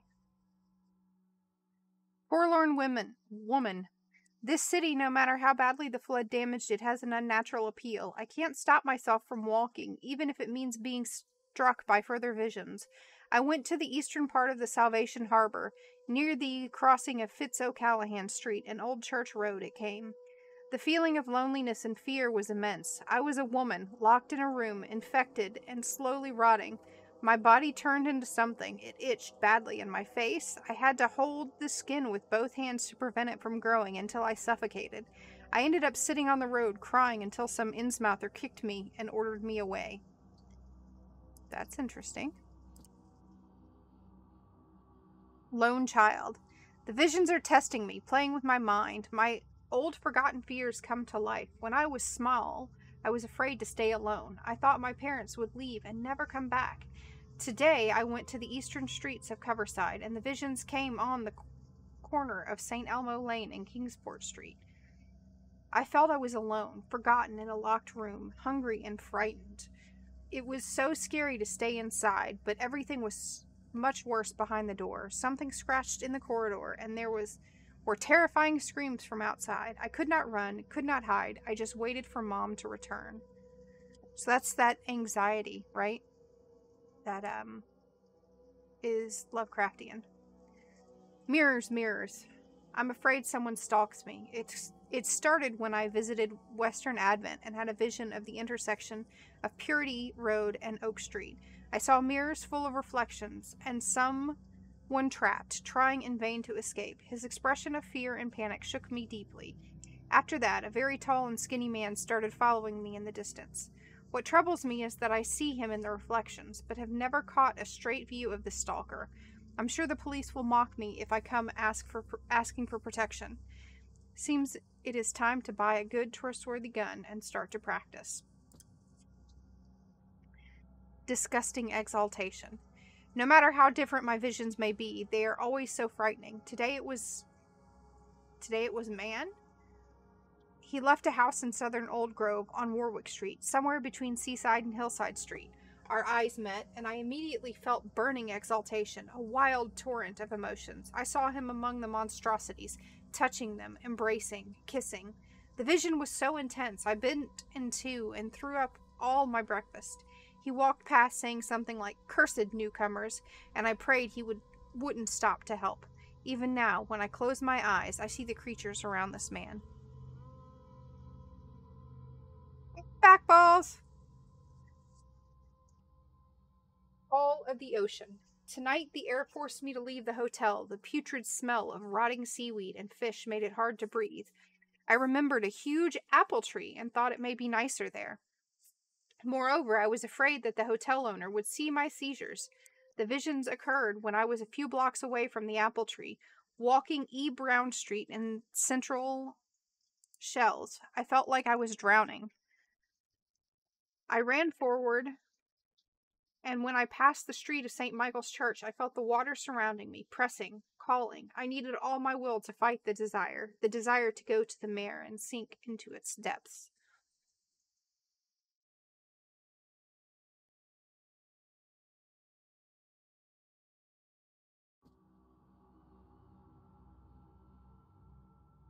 Static in ears.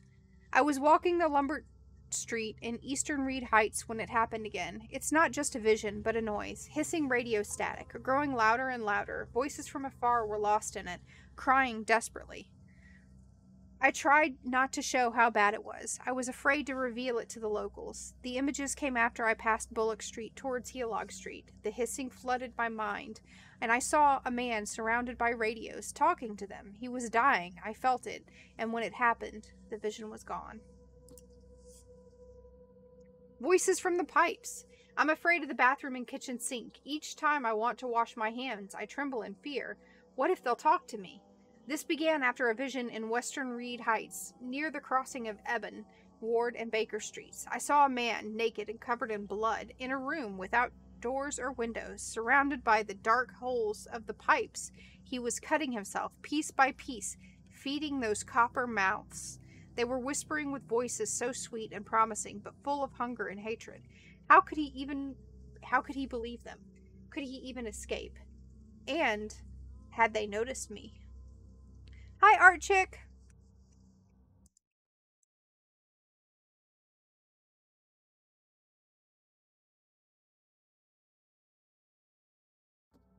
Oh no, do you have power again? From behind. I can't help but turn around at any noise after what I saw yesterday. I walked down the Murdoch Avenue in Western Advent, and near Oak Street I was hit with an excruciating migraine. My nose started to bleed and the visions came. I saw one man writing a letter and another about to strike him from behind. Somehow it was both the spectator and the sitting man. But no matter how I cried out warnings or tried to move, it didn't work. It seems I lost consciousness when the killer hit the man's head, and it took me several hours to get back to the hotel after. Art Chick, do you guys have power again?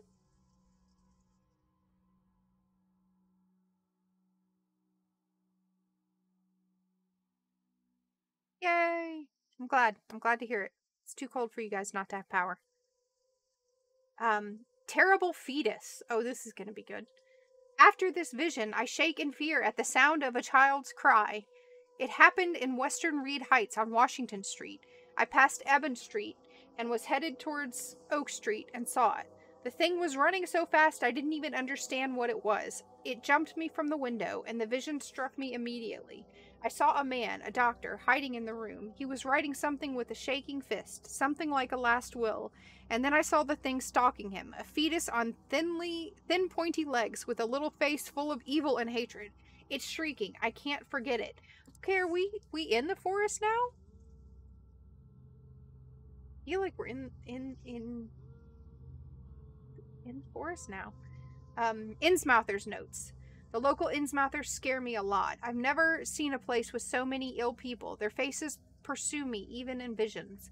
Recently, I was in the northern part of Grimhaven Bay, walking down Whisper Street. I barely made it to Hubert Avenue when the visions came. I stood among many Innsmouthers, disguised as one of them, and listened. Their leader read the story of a captain participating in pagan rites, copulating with savage witches and beasts, bringing sacrifices. I still remember his name, Obed. Lullaby Crossroad. Today I fell asleep on the street. I'm sure it connected to my vision somehow, because I felt the same nausea and headache as before they strike. It happened in Coverside, near the corner of Tanner Street and Old Church Road. I felt dizzy and my mouth was full of bittersweet taste. I saw a woman with kind eyes giving me a drink and whispering something. Immediately after that, I fell asleep and spent nearly half the day lying in the dirt like a hobo. It's a miracle no one stole anything from me. Pack of notes. Oh, this is just me saying the hotel. So, and then we read all the tomes, which is 3, 6, 7. So we've got all those.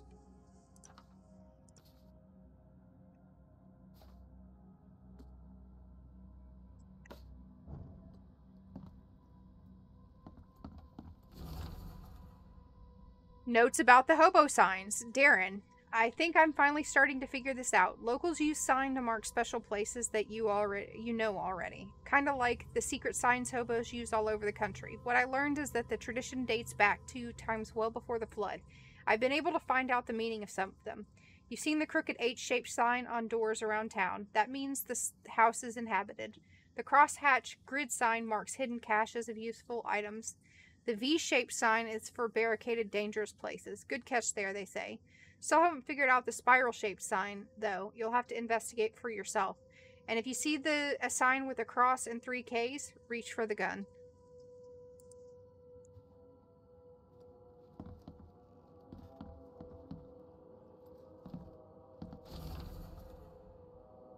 To my dear nephew, my dear Victor, how is Oakmont treating you? Should you require any support, the Blackwoods will be happy to help you. I have arranged for that. Regarding your question, I don't know where Robert went, sadly, only that he did not stay in Innsmouth. Perhaps there is hope he didn't perish in that cursed raid.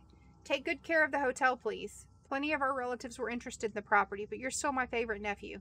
I know the Devil's Reef is in good hands. Kind regards, Aunt Portia.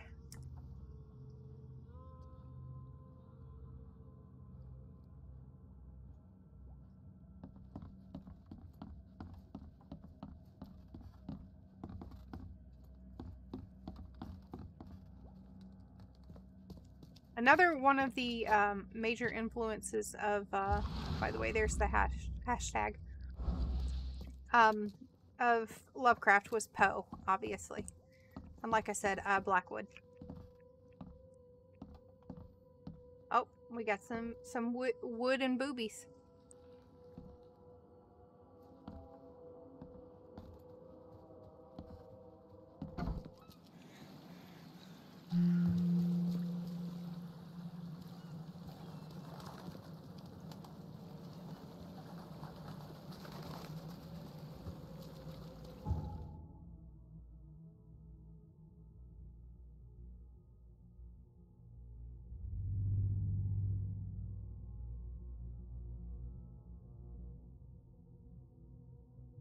Got more lore? What more lore do we have?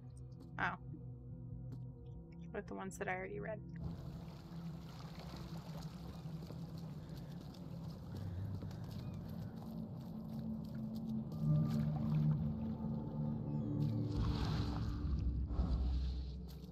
Where's the infested area? Well, can't get up there.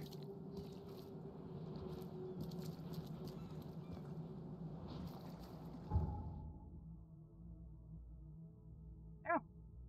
It's right below me.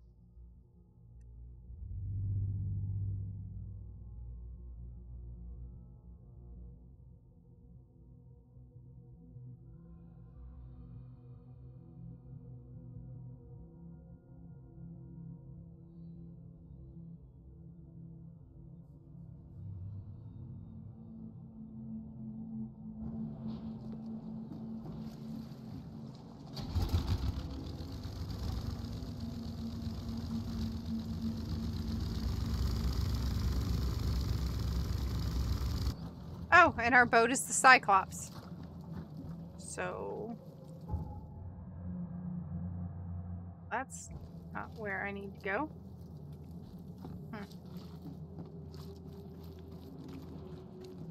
Well, aren't you special with your Cthulhu tentacle stick?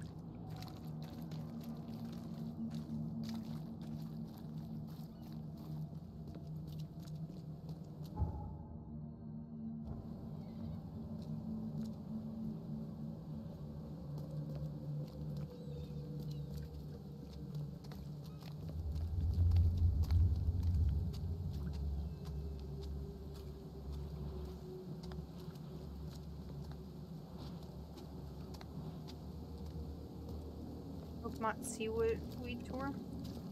People seem so happy here. Can't you tell?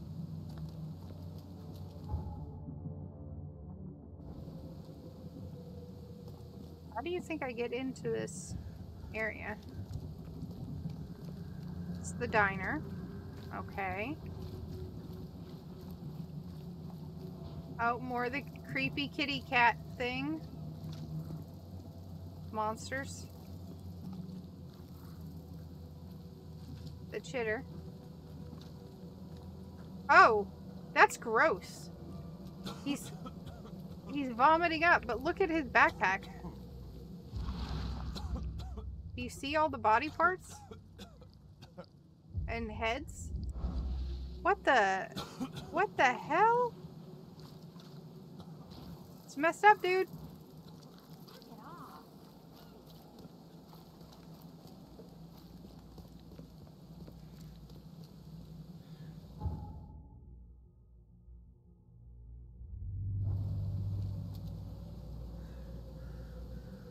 I have no idea where I'm going.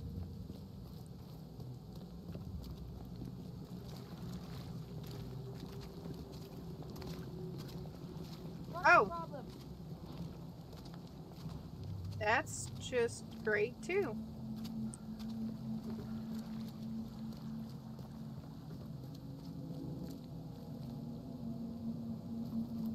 Everywhere I turn, people are just vomiting up everything.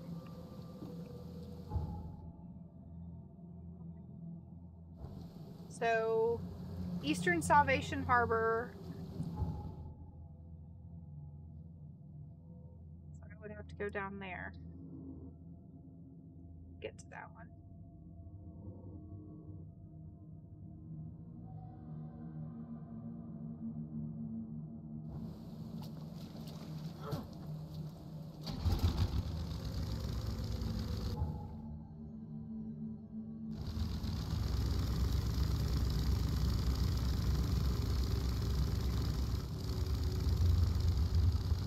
There's a boat behind me. Oh, there's a giant thing there. Okay. Well, that's grand.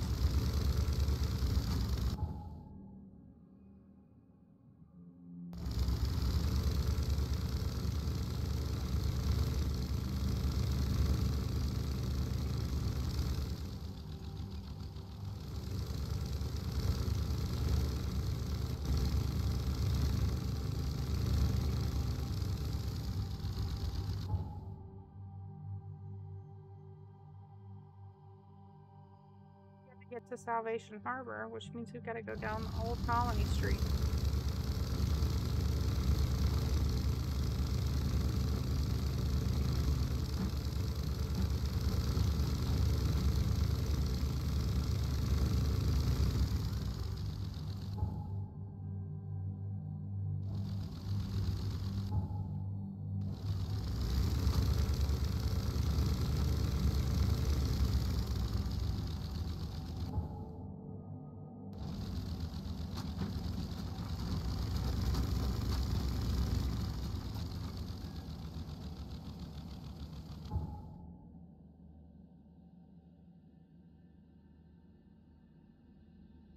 Sure, we've got to go to Old Salvation Road.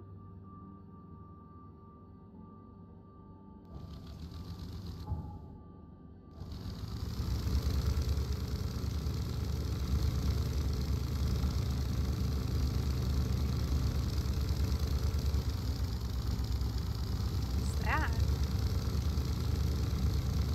Who knows?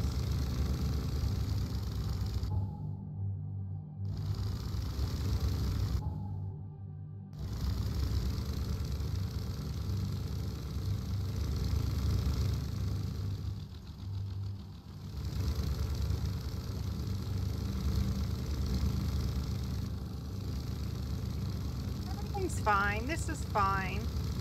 This is just a standard flood, right? Nothing bad here.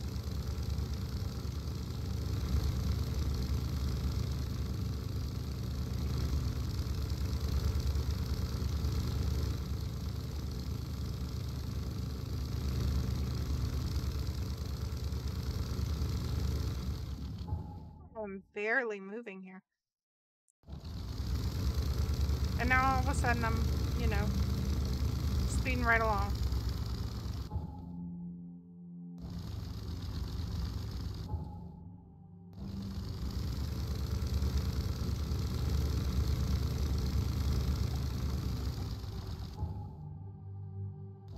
No, I'm good. I don't need to go that way.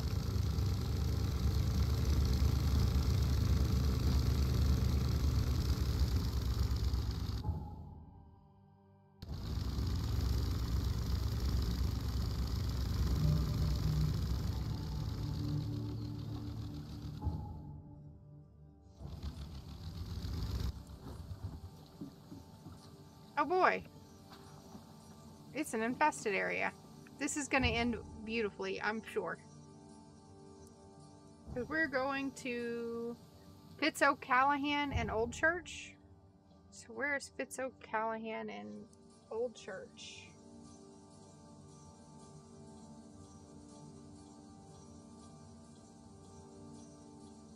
There's Old Church.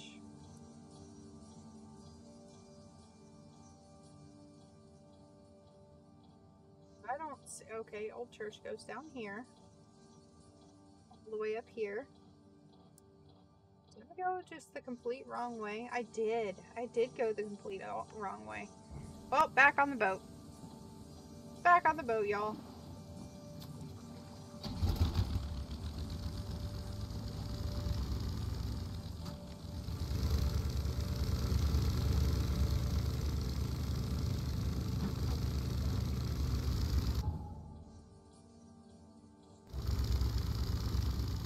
We're going the wrong way again. Said I'm a nerd. Never said I was good at geography.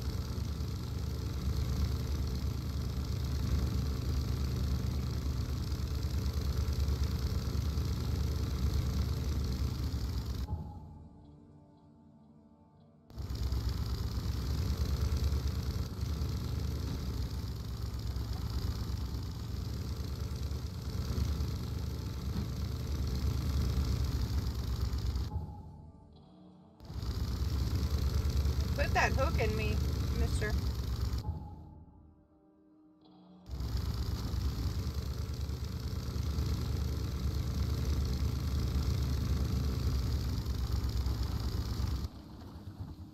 And another giant sperm whale, maybe? It's hard to tell. Or maybe it's just some kind of Cthulian monstrosity. Who the hell knows? Alright. Fitz-O'Callahan Street, up here.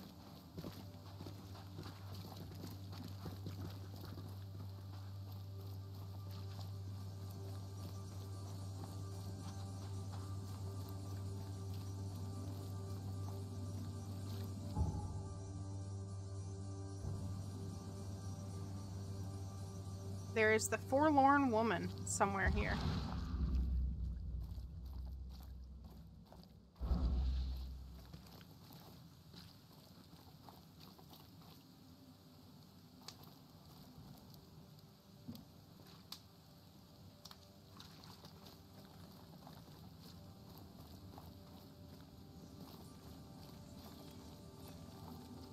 Well, I don't see anything.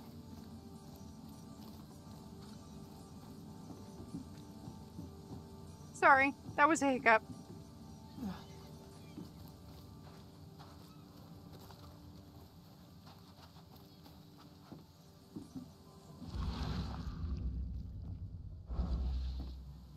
A few moments later.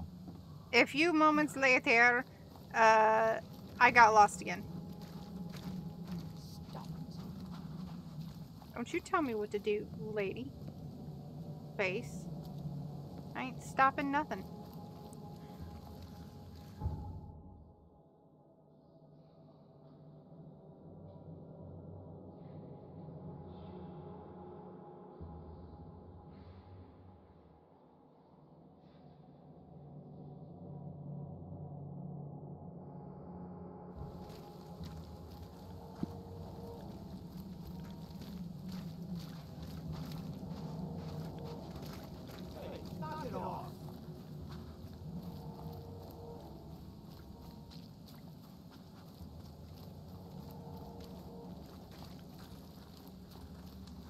All right. There are some creepy people here. Oh, nope. Don't want to go into the water. Can I get on your little boat?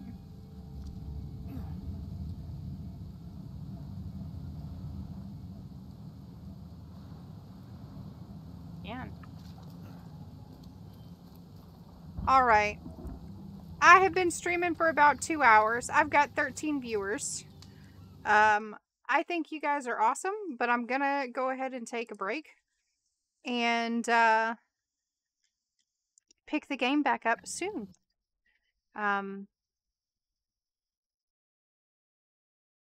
Yes, I've been hydrating. Thank you. I'm on my 3rd glass of water.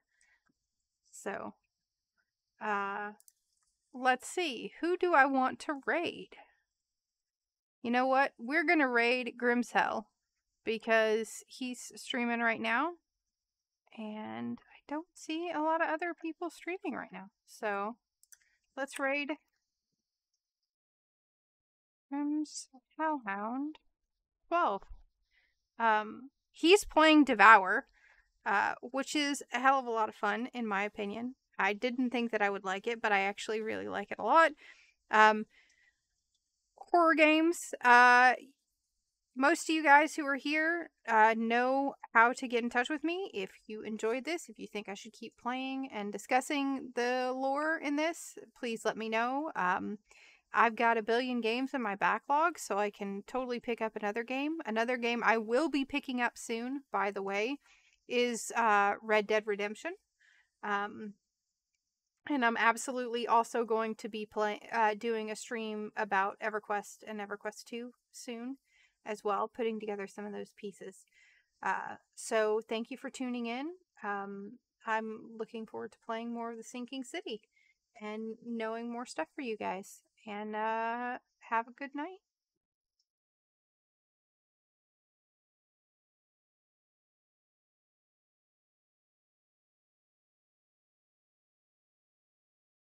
I love you guys too.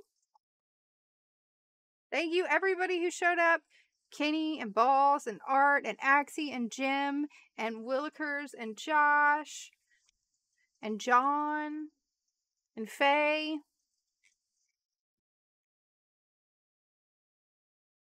Totally appreciate you.